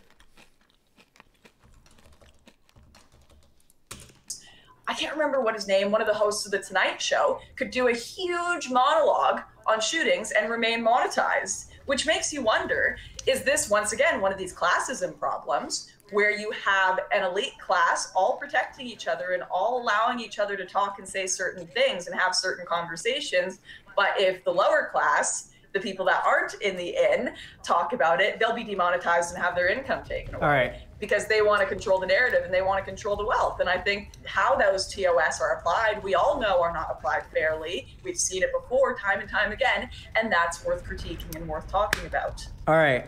I am someone who does a lot of studying into YouTube's algorithm and how the behind the scenes works with it. And I can assure you that is not most likely not some bias against smaller creators. What seems to occur is the reason why a lot of... Wait, let's see if he gets this right. So the real answer to this is most likely people that have high-level channels belong to high-level multi-content networks. I think MCNs are what they're called. I don't know if it's multi-content. Multiple channel network? There's a name for MCN. I don't remember. But like they belong to these networks that get them individuals that work in these companies that have multi-channel networks, that have like closer connections to actual like YouTube or Google staff. And then you're able to like expedite your issues if you're having problems. So instead of like sending in a random support ticket, I can talk to like one of the guys that works for my MCN and be like, yo, my channel got fucked for this. Can you talk to your guy at YouTube and figure it out? That's usually why these channels get expedited support tickets and get issues resolved in like unique ways. Of my content, about 90% of it maybe is demonetized, or not demonetized, but like yellow $sign or red $sign. I very rarely get the green. I get like a lucky 2 or 3 green $signs in a row, and it's a really good day. I smile. The reason why this tends to happen is the reason why YouTube implemented their demonetization policy was to help them keep ads on the platform. A lot of people rely on YouTube in order to make a living, and most people on YouTube aren't making content that's, controversial. Most people are Minecraft Let's Players or vloggers or people doing stuff that advertisers aren't going to have an issue with. But when you have hardcore political topics, currently happening events being discussed, advertisers get really iffy about that, and they get really mad if they find out their ads are playing on something they don't want it to play on because that could get their company in trouble. This is just a symptom of capitalism. So YouTube's in a position where to protect their income and the income of their creators, you have a they missile have to rack implement mod? a system that those advertisers will and I've got the specialization. allows them to grade that on my content character. and be like, okay, is this too yikesy because for Destiny us to run pilots ads this shit, on? baby. All right, there we go. Sorry. Now YouTube's a very big platform. A lot of people make content on it. In the grand scheme of things, nobodies. Right. I'm a nobody compared to Jimmy Fallon or John Oliver. Most of these of people like us cannot be graded on an individual level by YouTube. Maybe we'll get lucky, and if we submit a regrade of our videos, a review, then maybe we'll get the green dollar sign, or an actual person will review it more closely, but that usually can't be done. But someone like John Oliver, Jimmy Fallon, larger figures that have a larger media presence, typically YouTube can trust them not to break their TOS or do anything that advertisers would get mad about, because they run on TV and they get advertisements there all the time. So this is more of a capitalism problem. You also, depending, I don't know if YouTube still does this or not, but depending on the size of the MCMs, they used to be called something different back in the day. I think they did. But depending on the size of the MCM, you can also, I think, sell your own ads against the platform too. I don't know if they still do this, but like I'm pretty sure that way back in the day, you could actually have like, you own an MCN and then you get like unique advertisements that are sold just to the channels that are being managed out of your thing. So you have like a different relationship with those advertisers as well. Then a elite is keeping the little guy down problem. Normally I would agree with you, and I think you are making a valid point here, but it doesn't explain people like Shoe on Head, for example, who just put out a video on Hell World or whatever, and she got demonetized, completely not getting any profit from it, and yet YouTube is still playing ads on her videos. So they're literally just... So when you get demonetized, what happens is you personally don't make... No, hold on, fuck, let me think. Okay, you get demonetized. Okay, this is a little complicated. If you get demonetized because there's like a policy violation or something related to that on YouTube, fuck, there's like 20 different things that can happen. Okay, hold on, let me write all these down, hold on. No, we should be able to check this out. Okay, several things can happen to your video. If it's like super offensive, so either one, you can get a community strike, which means the video is just removed, or two, it might be a certain edgy topic, and what happens is YouTube will limit the ads that can run on this video, meaning that advertisements can still be run, but they'll be incredibly limited. I don't know if you get paid for that or not. I think you still get paid for that. There's another form of demonetization though, where you will get quote unquote demonetized because you hit like a copyright, part of the copyright ID system. So your video gets demonetized, you don't make money, but YouTube will still run ads because whoever claimed your video is making money off of it as well. It depends on what exactly is going on. People use like demonetized to describe like, it could be like 5 or 6 different things that happens. It just depends. But if their video genuinely got demonetized because it was like bad content or whatever, or like offensive content, I don't think that YouTube, there might be some limited ads that run on those videos, but it comes from a much smaller pool. Yeah, but if you get, there's a difference between being demonetized and having your videos being deemed not safe for advertisers. Yeah, kind of. Well, it depends. I mean, it can all be demonetized to you. But if like a copyright ID claims your video, you will get quote unquote, I think you still get the red dollar sign. You get demonetized, but they're still running normal ads against it. It's just that revenue is being claimed by another company. But if you run into like like an edgy material warning or whatever, I forget what they call it, you'll get a notification saying limited ads are running on this video. And I think you even get like a notice when you try to click those videos on YouTube. It'll say like, oh, you need to sign in to view this 18 or older or whatever. And that's drawn from a much smaller pool. But sorry, okay.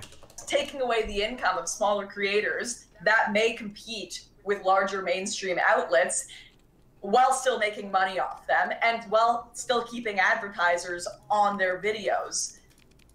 I'm pretty sure like that still doesn't add up with the argument you're making here, which I don't entirely disagree with and think is a valid analysis. I forget what his name was, but I know there was a YouTuber that does like deep dives into the YouTube algorithm and how to break it, talked about this problem and how it was a glitch, because this guy does like deep dives into the YouTube algorithm. But from my understanding, the reason why Shoe on Head's, and I love Shoe on Head, me and her are friends. I love her videos on Hell World. They're very good videos. The most recent one that she uploaded discussed a lot of stuff that's going on right now that's obviously not advertiser friendly. That's easily going to get demonetized, or at least the yellow dollar sign. And she probably knew that going in. As for ads playing on the video anyway, from my understanding, that was a glitch. It's a convenient glitch for YouTube, but nonetheless, from the experts that I've seen that like built their entire channels on investigating the YouTube algorithm and how to exploit it, they've said it is also a glitch. So, right, okay. Yeah. But even the point you've made there, which is they can trust these mainstream media outlets more and know that they're going to be more safe with advertisers, that's still a continuation of implementing and supporting the class system that tries to prevent, you know, poorer, lower class, smaller creators from breaking into the big time and making money off doing it. And I think that needs to be questioned and that needs to be challenged. That's kind of true. Also you know, I think... Remember, okay, left-leaning people don't like to talk about this, but all forms of regulation will almost always disproportionately impact smaller channels. Whether you're talking regulation, whether you're talking preferential treatment, whether you're whatever, like generally smaller people get hurt by this more than larger people. So like in the case of YouTube, like having direct contacts to YouTube or being part of an MCN or blah, blah, blah, blah, blah, like this form of treatment will always like favor like larger people. And the way that YouTube like implements its TOS, when stricter guidelines are released, it's probably gonna hurt like smaller people that don't have access to these large MCNs more than the larger people. Most people would agree, left-wing or right-wing, whatever their views may be, that we have seen over time the TOS not applied properly. We have seen it unfairly applied. And if I'm wrong, if the TOS is never being misused, if it's always correct, maybe I am wrong. I don't know. I don't think I am, though. Sure. TOS can never be applied completely equally until we have like with Twitter, YouTube, all these systems, these are all run by algorithms and bots. Typically, unless how did it retreat? It's a freighter. Attention, there is no way that YouTube is able to go over I think it's like 4 million hours of footage are uploaded to YouTube every day. It's something insane. Same goes for Twitter. Like millions upon millions upon millions of tweets being uploaded every day. This is all done by robots, and robots, maybe sometime in the future when we have ultra high advanced quantum computing, maybe then they'll be able to perfectly apply TOS.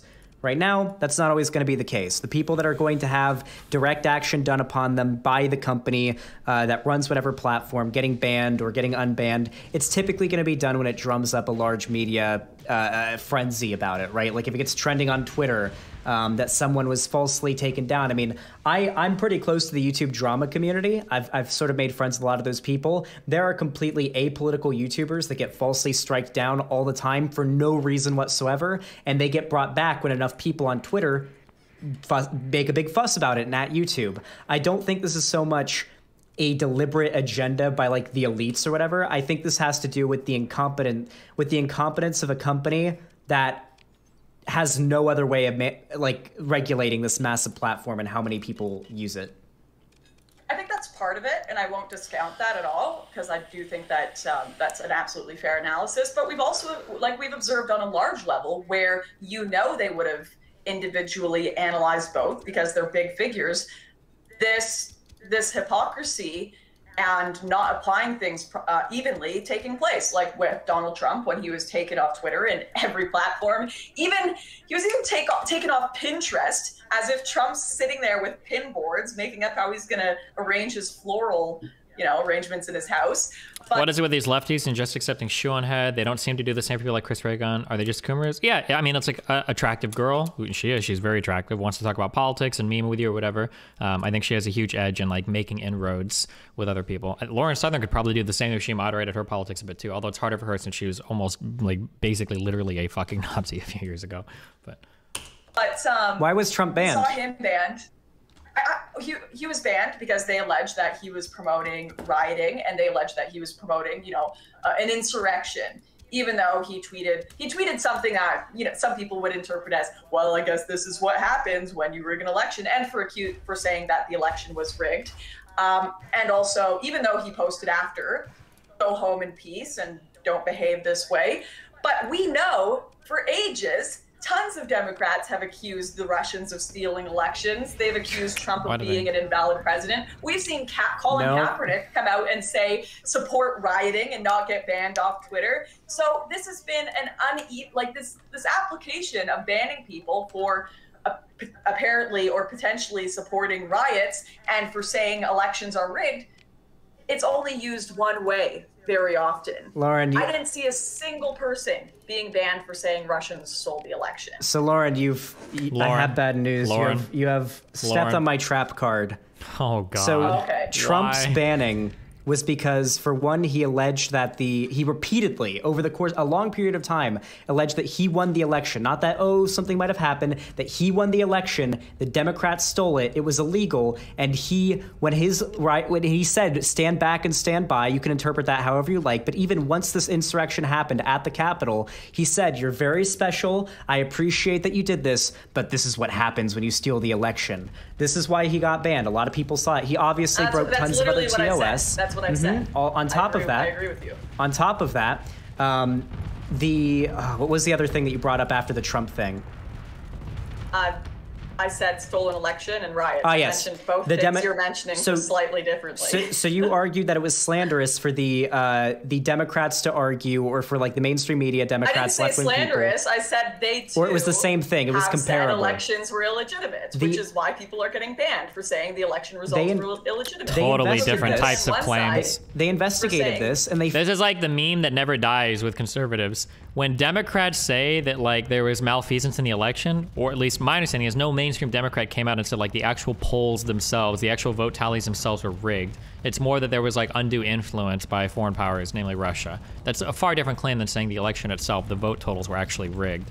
Unless maybe there were some Democrats that were saying that, but I didn't see very many mainstream Democrats say anything like that. Found that Russiagate. Do you think that when people describe you as a debate bro, it creates an image of someone like this in their heads? Yeah, I get described as a debate bro, but I think that I'm generally like pretty chill in most of my conversations. My earlier conversations, maybe from 4 years ago, might have been more like debate bro-y for sure, but I think I'm like pretty chill. It's very rare that I'll like source, or anything like that. Destiny, you're gonna lose a few ships to this. Bro, I'm in the motherfucking onslaught, okay? I don't lose shit to these shit stations anymore. I'm a fucking god, okay? I'm a warrior in this shit. Fuck you. Okay, sorry. It wasn't Trump colluding, but it was Trump's administration and the Republican Party colluded with Russia to leak those things about the Democrats to help him in the election. There was collusion found. There were prosecutions that happened over this. The court documents are completely available. Okay, so I completely disagree with that analysis of the Mueller report.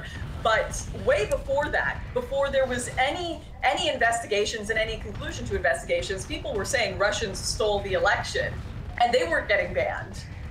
Because it had already been found that the Russians were paying for ads on no, things like, no, Facebook, you gotta.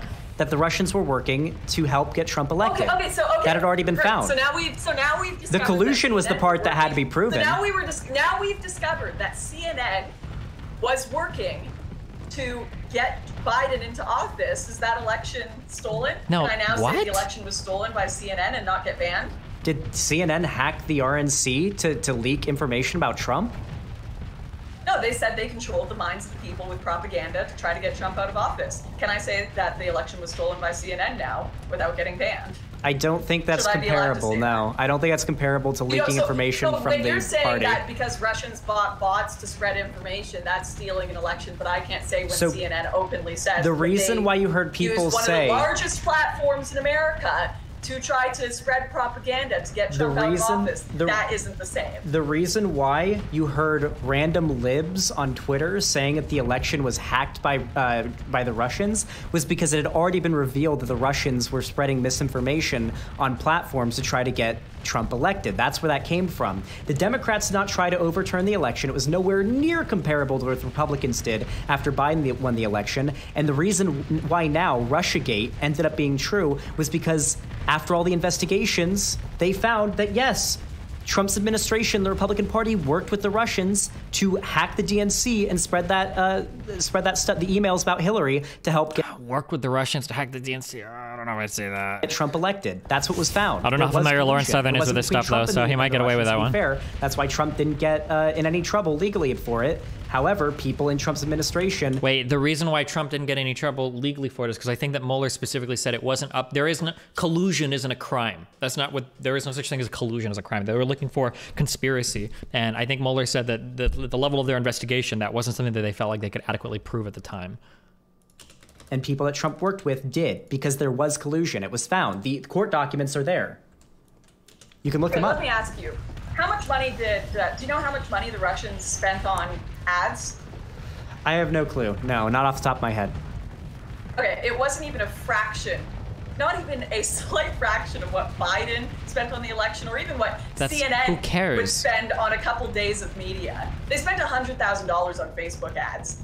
And you're trying to allege that that's comparable to CNN spending 4 years of primetime TV trying to get their candidate elected? That's not even remotely comparable. Why are you going back to the people? I'm not talking about... Holy shit, I'm sorry. I'm getting a little bit frustrated, but I'm going to try to keep my cool, okay?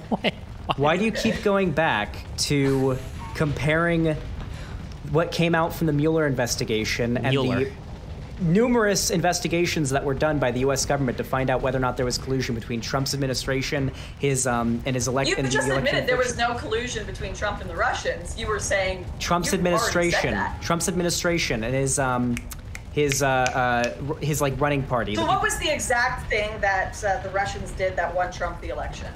The Republican Party and Trump's administration, not Trump, people in Trump's administration worked with the Russians to hack the DNC to leak those emails from Hillary's private server. So Hillary was doing illegal things, and that got exposed.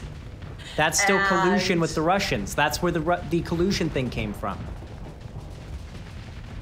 Okay, so Hillary was. Wait, I'm not trying to argue in favor of Hillary here. The election was like back in 2016. I'm not trying to argue that. That's collusion. So you're saying people having access to more information, real legitimate information about what the other candidate was doing, won Trump the election. Okay. Wait, people went to jail for colluding with the Russians for this. We were colluding with an enemy country to hack into a government party in our country. Did anyone go to jail for collusion? Oh, God, I don't even remember. Manafort went to jail because of stuff related to bad reports to the State Department, which he should have. Manafort got fucked, rightfully so. Let's see. Why did Stone go? Was it for lying to the fuck, I forget all these charges. I don't think anybody went to jail for quote-unquote collusion. Like I said before, collusion isn't a crime. It's not a crime. I think that you can get people in like conspiracy to do things that are bad, but like there's not conspiracy for collusion. Like it's just not a crime. It's just not a crime. It's not a thing. I'd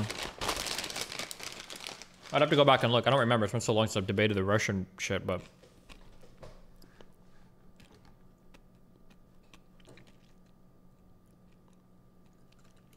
Country, like it's not our country, but in America, an enemy country, they colluded with another country, this is treason, to leak information on another party. That's where Russiagate came from. That was what came of it. There were convictions. You can look it up. The court documents are public. There's some redacted stuff because for national security, but it is completely available there. This isn't a secret. Okay, fine, and it's also not a secret that, and that's why I don't think that people should have been banned. I'm not arguing that people should have been banned from Twitter or Facebook for talking about Russian collusion. I have never argued that once. You guys, on the progressive side of things, Democrats, big tech, are arguing that people shouldn't be allowed to talk about potential problems with the election that Biden won. No one has argued that people should be censored for talking about potential collusion with the Trump-Hillary election. It's only one side arguing there should be censorship.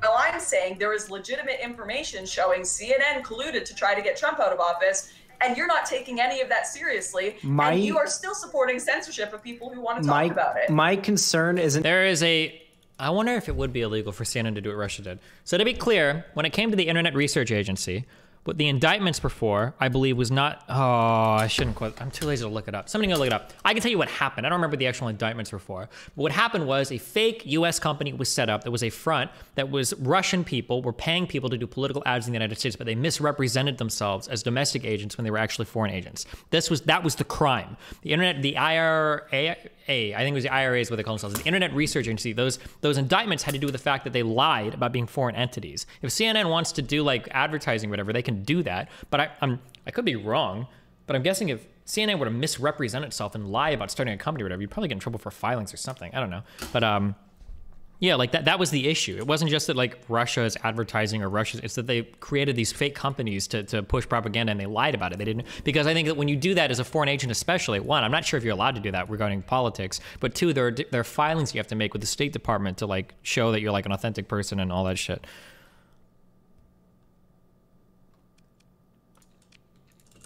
People who want to talk about it, I'm talking about it right now. My problem is when people deliberately spread misinformation. There were people on the right on these platforms that were saying the election was stolen. There was no evidence, no concrete evidence whatsoever that's been found that hasn't been debunked about there being... I run political campaigns on Facebook as a tiny shit-stained small company. We ran 100K in Facebook ads in 1 week sometimes.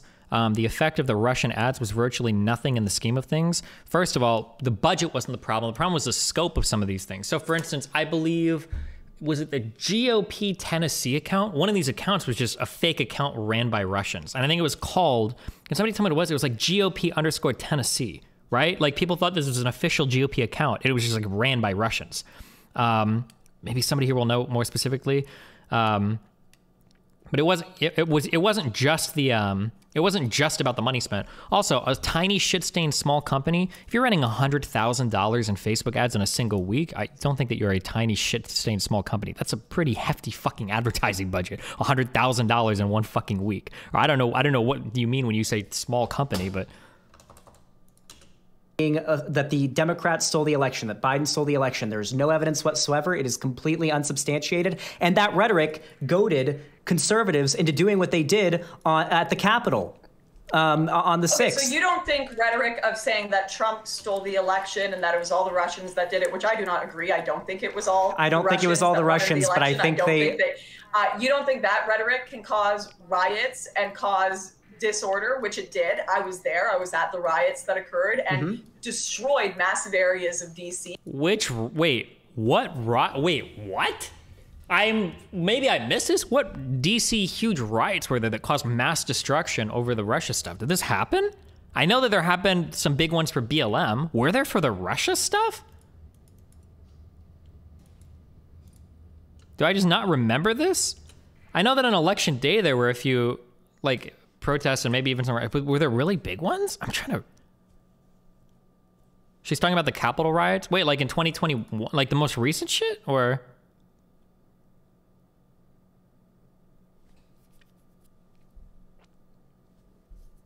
in 2016? I'm trying to think if like there was like big damage that happened over this.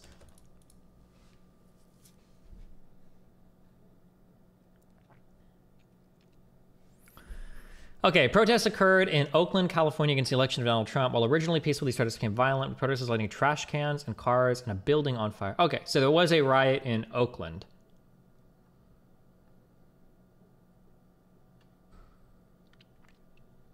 "30 people got arrested, 3 people were injured." Okay, not good. There shouldn't be right, but like this is not even remotely close to the scale of like the other Capitol riots or anything, right? Also, I don't know if these people were protesting because of Russia or just because they fucking hated Trump.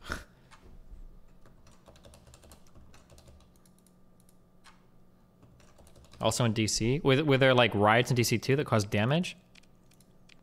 When I think of riot, I usually think of like violence or damage being caused, not just... Why are you tracking me? Look at your disgustingly small fleet compared to the size of my fleet. You fucking child. We're gonna annihilate you. Space ISIS. When Trump went into office on his inauguration, and surprisingly, no one talked about that much. And the problem I don't have with it, I don't have a problem. But the difference is that the left was right. Misinformation. I don't have a problem with. Dumb fuck. fuck. So the left were right to do that. They were right to destroy DC and destroy people's businesses. They were right about Russian collusion. No. This. Okay, so why are we talking about this? What happened to the book? Banned right away before any investigation had properly taken place. And you know what? It looks like Trump supporters were right that there was some form of rigging as well, which is with CNN propaganda. That's not the same thing at all. That's not what rigging is. Oh my God. We're talking about collusion, not rigging. So, no. When it comes to nobody argued the election was rigged. The Russians stole the election. Nobody with any credibility argued that the Russians hacked into the election, like for sure. Nobody argued that. There were like random people on Twitter and Facebook, but we're talking about something that was confirmed by an investigation by the government.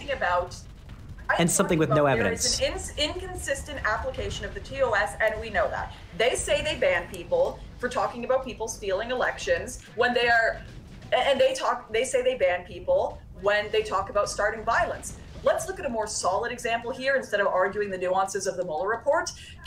Colin Kaepernick directly supported a revolution and violence against the government and has not been banned from Twitter. So you can what did Kaepernick say? That revolution, you can agree with his support of that violence, but that still points out what I'm saying here, which is there is an inconsistent application of the TOS.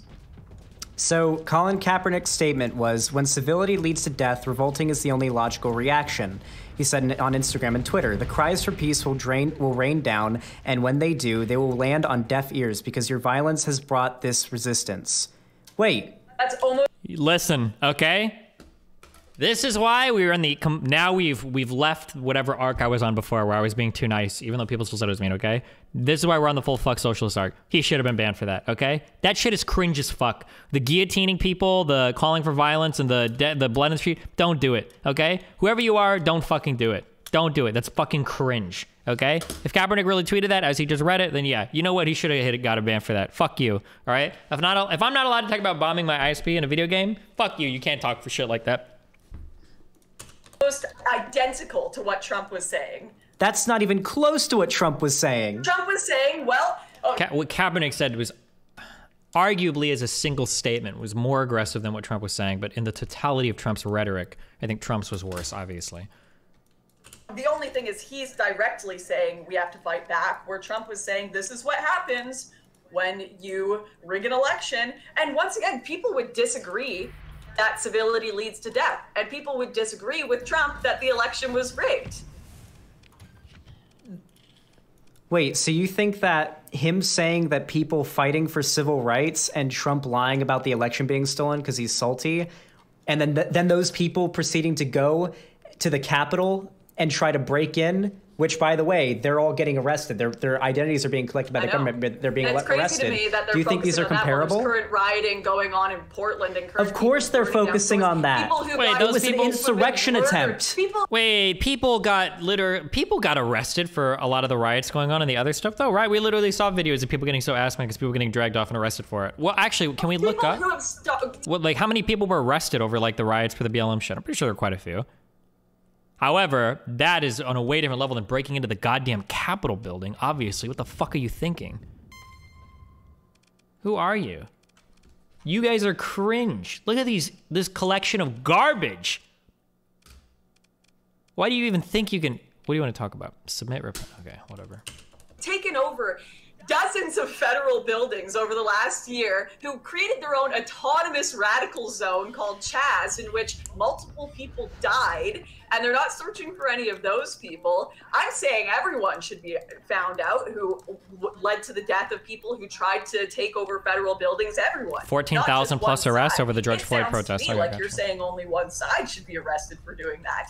And the point here is people are going to disagree with Trump's statements and cause and find them non-factual at all, and people are going to disagree with Kaepernick's cause and find them non-factual at all. And who knows? We're watching the case right now. You understand, and he may walk.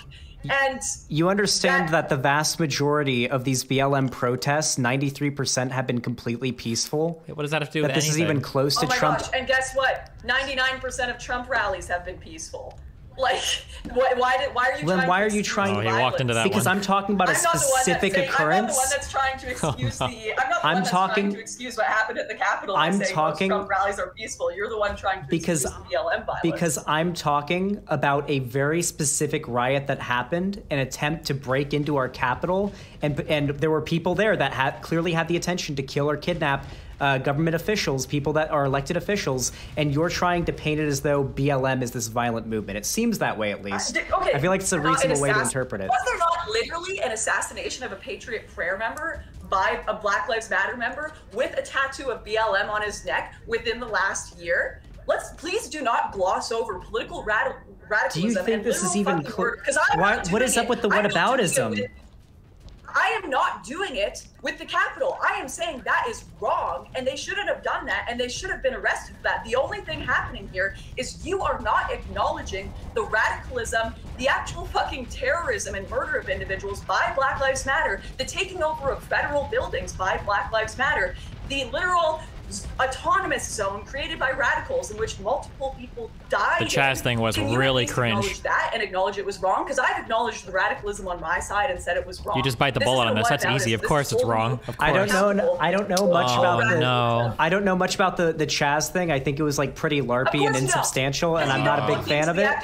And I think that rioting typically is at best it's bad optics, and at worst it's probably not good, because depending on where you're rioting. What about murdering people? What about the probably not good man who was murdered? Not good. Probably not good. No, not a fan of it. No, not very. Okay. Don't think highly of it. Then we agree. Okay, so you don't. We agree that it is not comparable what Colin Kaepernick said to what Trump did when he was rallying his fan base to attack the Capitol? I think both caused radicalism and violence, and both should be condemned, but I don't necessarily think either of them should be banned from Twitter. That's the only disagreement here, is that you're being inconsistent and I'm being consistent. Okay. I'm pretty sure I've been pretty consistent, but all right. How have I been inconsistent?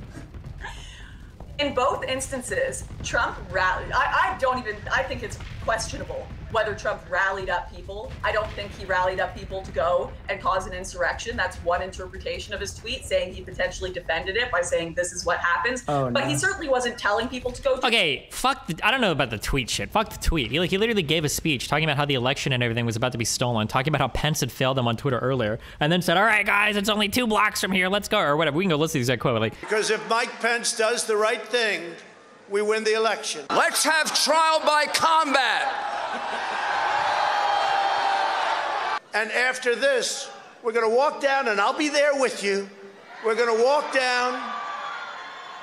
We're going to walk down anyone you want, but I think right here, we're going to walk down to the Capitol. And we're going to cheer on our brave senators and congressmen and women. And we're probably not going to be cheering so much for some of them. Because you'll never take back our country with weakness. You have to show strength, and you have to be strong. man, what do you expect to happen? Come on, dude. And he tweeted out after, be peaceful and go home. Whereas Colin Kaepernick has... Didn't he tweet that, be peaceful and go home? Somebody could, I don't know the timeline. I could be wrong. I admit I could be wrong on this. I don't think it's that relevant. But didn't he tweet the be peaceful and go home after they'd already broken into the fucking building? Or, like, wasn't that literally after they'd already breached the, like...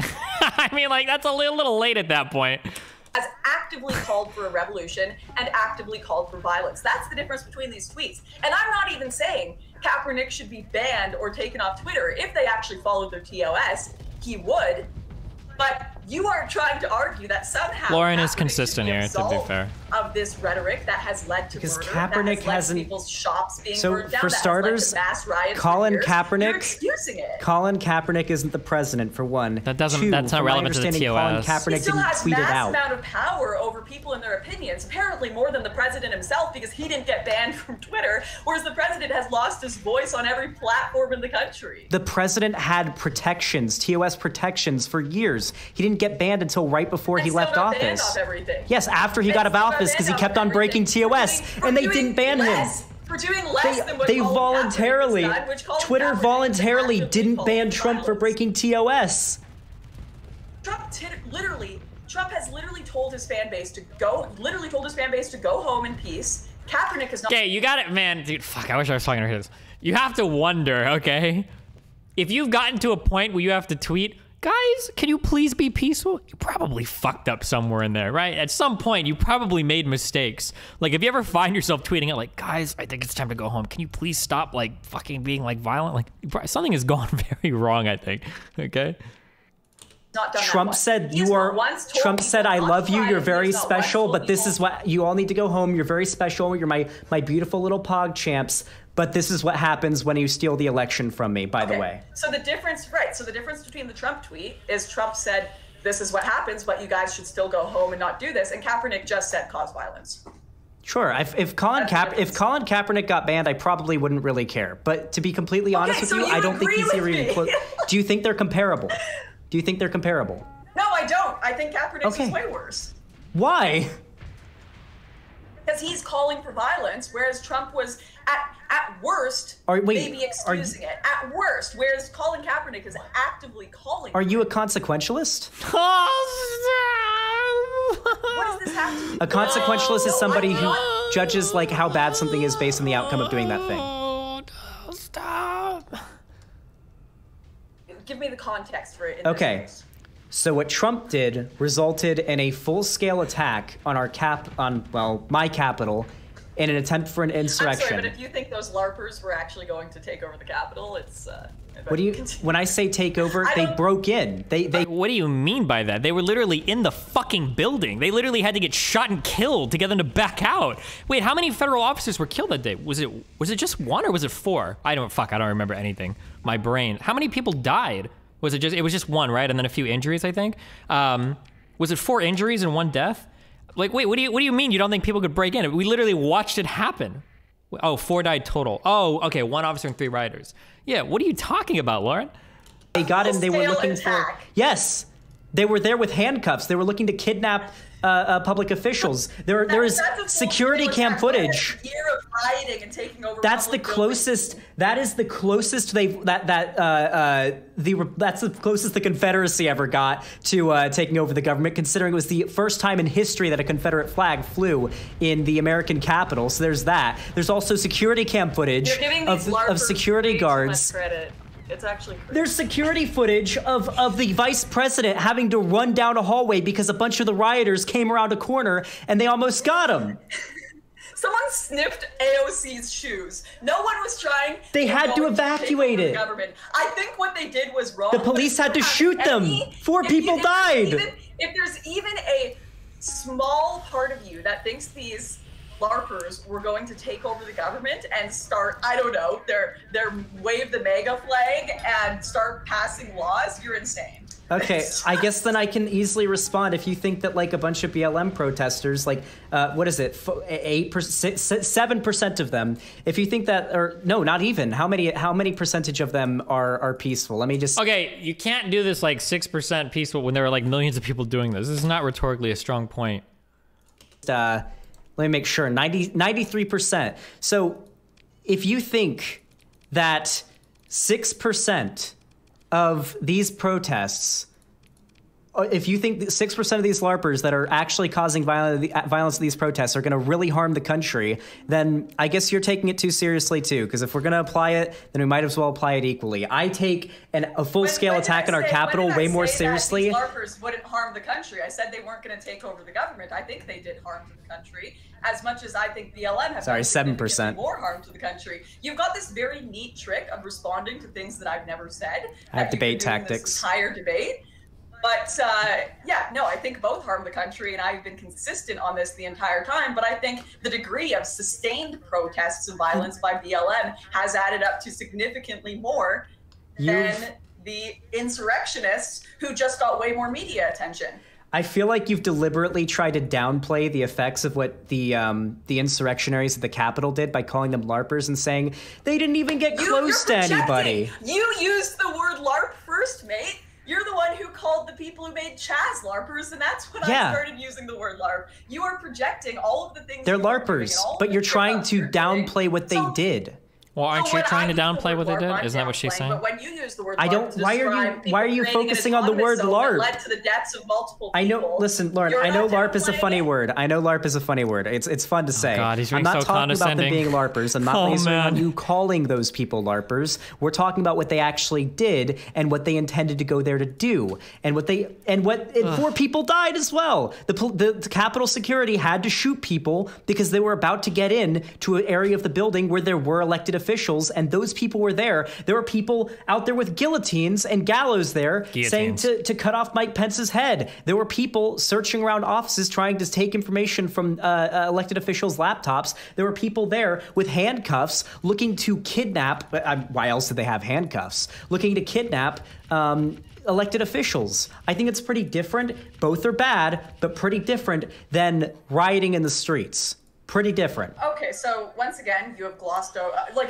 I still have not once tried to excuse the actions at the Capitol. I think that your number is potentially wrong because there were people who died of an overdose. They claimed a cop was killed by rioters who actually wasn't and had to be corrected. This had to be corrected later by the media. Once again, I still have never said that that was okay. You are trying to say that why isn't my colony growing anymore? Somehow that is different, or is this the Mexican mass different scale then all of the rioting that has gone on sustained for over a year, that has taken over multiple federal buildings, led to the deaths of significantly more people. 93% of the protests have been peaceful. I condemn the rioting. I don't think it's good. 99% of Trump rallies have been peaceful. We're not talking about Trump rallies. You're the one that brought up the comparison.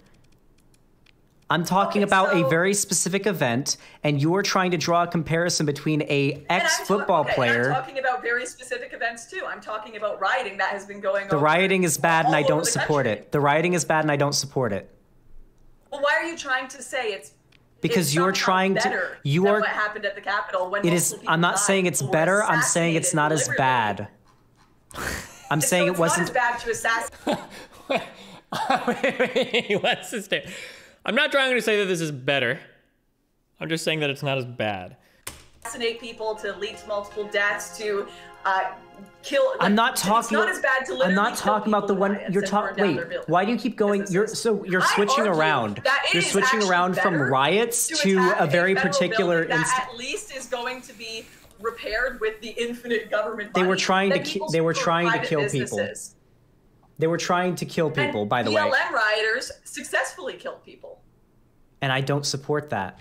Whenever it happens, I don't support it. But why do you keep going? But how? Why is it?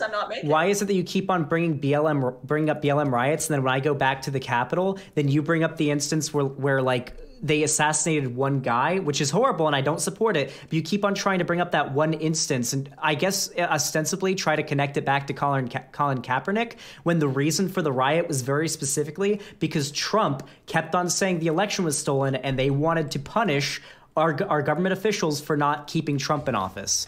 Why do you think that these are comparable in terms of who holds the responsibility for what? Because that's what this argument was about. Because you've got a bunch of Black Lives Matter rioters saying we need to hold the government accountable as well, with literal. I've seen guillotines with Trump's head. Stop saying guillotine. It's guillotine.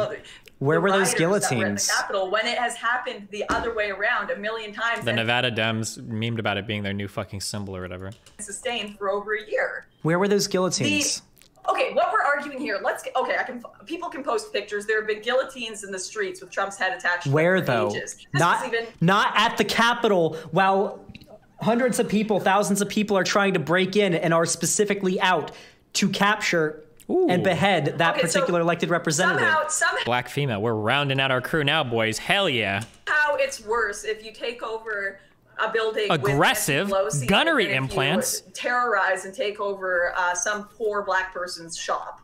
You think it's worse just because fucking Nancy Pelosi is in the building, but it's We're talking about which figure. Shop in Minneapolis. The reason why this argument happened, I think they're both wrong. Yes, the reason why this conversation came up is because you brought up Colin Kaepernick's quote. I brought up Trump's quotes. The conversation we're actually having is whether it's okay to incite rebellion or not. I think it's wrong. Wait, is it better to be steady or aggressive? I retrained this guy to be steady. Unless you can prove that the government is tyrannically, committing genocide and severely oppressive and all these things, and peaceful democracy is not an option, and you have gone past those points of being able to have civil debate and past those points of being able to, enact change in your communities. I do not think it's okay to incite civil rebellion, whether you're Colin Kaepernick or Donald Trump. What do you think? Neither are okay, but the responsibility or how comparable what Colin Kaepernick did to Donald Trump, the comparison there is not even close in terms of the outcome and how harmful it is. And the intention. That's not even the question here. The question is whether Twitter applies the TOS appropriately and whether it treats people who incite rebellion with the same treatment, and they don't, and I've proven that. And you're just arguing. The reason why Twitter didn't ban Colin Kaepernick is, besides being like I don't even think there's that much attention on him anymore. Like, he's not even nearly as popular and well known and being listened to as much as he was back in like 2018. You're allowed to violate the TOS, which I don't think he is unpopular. You're asking why he wasn't banned. Should I ask you why insert lefty here that called for this like 100 follower account didn't get banned? Like, of course he broke. I'm not the one arguing that the TOS is perfect. I'm the one arguing it's imperfect. I'm not arguing that it's perfect either. Then You're where do? arguing that it's been applied fairly. No, I I'm don't think not. it's been I've applied never fairly. said once that the TOS applied fairly. So we agree. Okay. Wait, so then we what are they agree. even arguing? We're arguing over nothing. I think that the problem with Twitter and Facebook and YouTube giving them this much power over people's speech. First of all, I don't think private companies should have this much power over the discourse of the country. And second of all, I don't think they apply the TOS properly and they have bias. That's what the discussion was, and that's we agree on it apparently. Okay, if we agree on that what Trump did was deliberate and was deserving of being banned, and what Colin Kaepernick did was probably something that Twitch could like logically ban him for breaking Twitch. This is I like how we've made no progress in this discussion. What Lauren is saying is that if Trump is going to get banned, Kaepernick should get banned. But I think Xanderhal is trying to argue that what Kaepernick said was okay, but that what Trump said wasn't okay. But they're like going back between these two totally separate arguments. TOS, then I don't think we disagree, right? We disagree on that, and you know we do because you're being inconsistent. But I'm trying to move on here. Overall, you'd give the book a positive rating, it sounds like. Yeah, I like the book. The book's pretty good. Thank you. All right. If you guys want to pick it up for your kids, you can get it on Amazon, The ABCs of Morality. It's got a positive review from Xanderhal. I think I'm going to add a review on the back that says drops mad bars. And we might just change X's for Xanderhal in a lefty edition we release. If that actually happens, I'm going to buy it. I will buy a lefty edition, or just in one single copy where X is for Xanderhal. I will buy it. Okay. All right. I'll buy a second copy. I could actually make that happen, but I'll send you a copy as a thank you for having a fun little debate with me. Are there any? How long has it been? I think it's been 2 hours. It's been a couple hours, eh? Yeah. Are there any other last little notes you want to bring up? Because I did have a few little things I wanted to work on after this, but. I can stay to. I guess the final meme would be, do you vape? I did.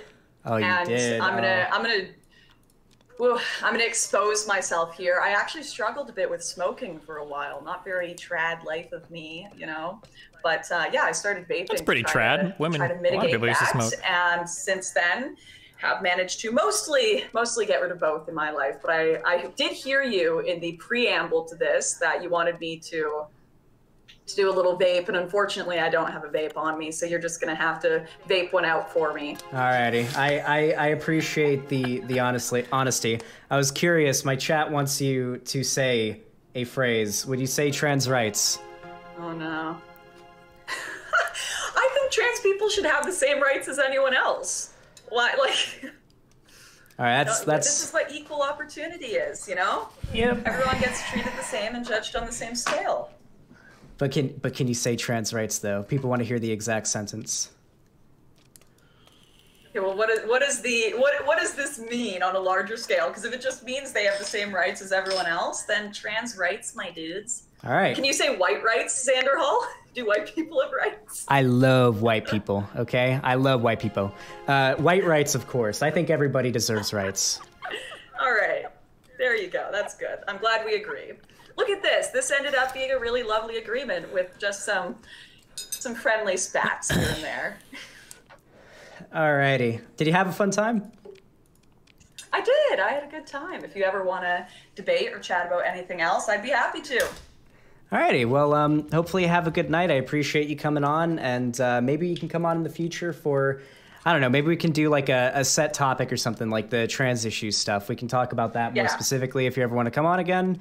And yeah, have a good one. All right, you too. See ya. Bye. Whoa, okay, I think I went over as much as I could there. Xanderhal wants to talk. Yeah, if he wants to, let me watch this, hold on. Remember to hit that like and subscribe, and don't forget the notification bell so that my videos show up right in your feed. In my experience, women also have no body heat. Like they always want the house turned up as hot as possible. He's got like a basement full of female corpses, and this is actually a far darker joke than any of us realize.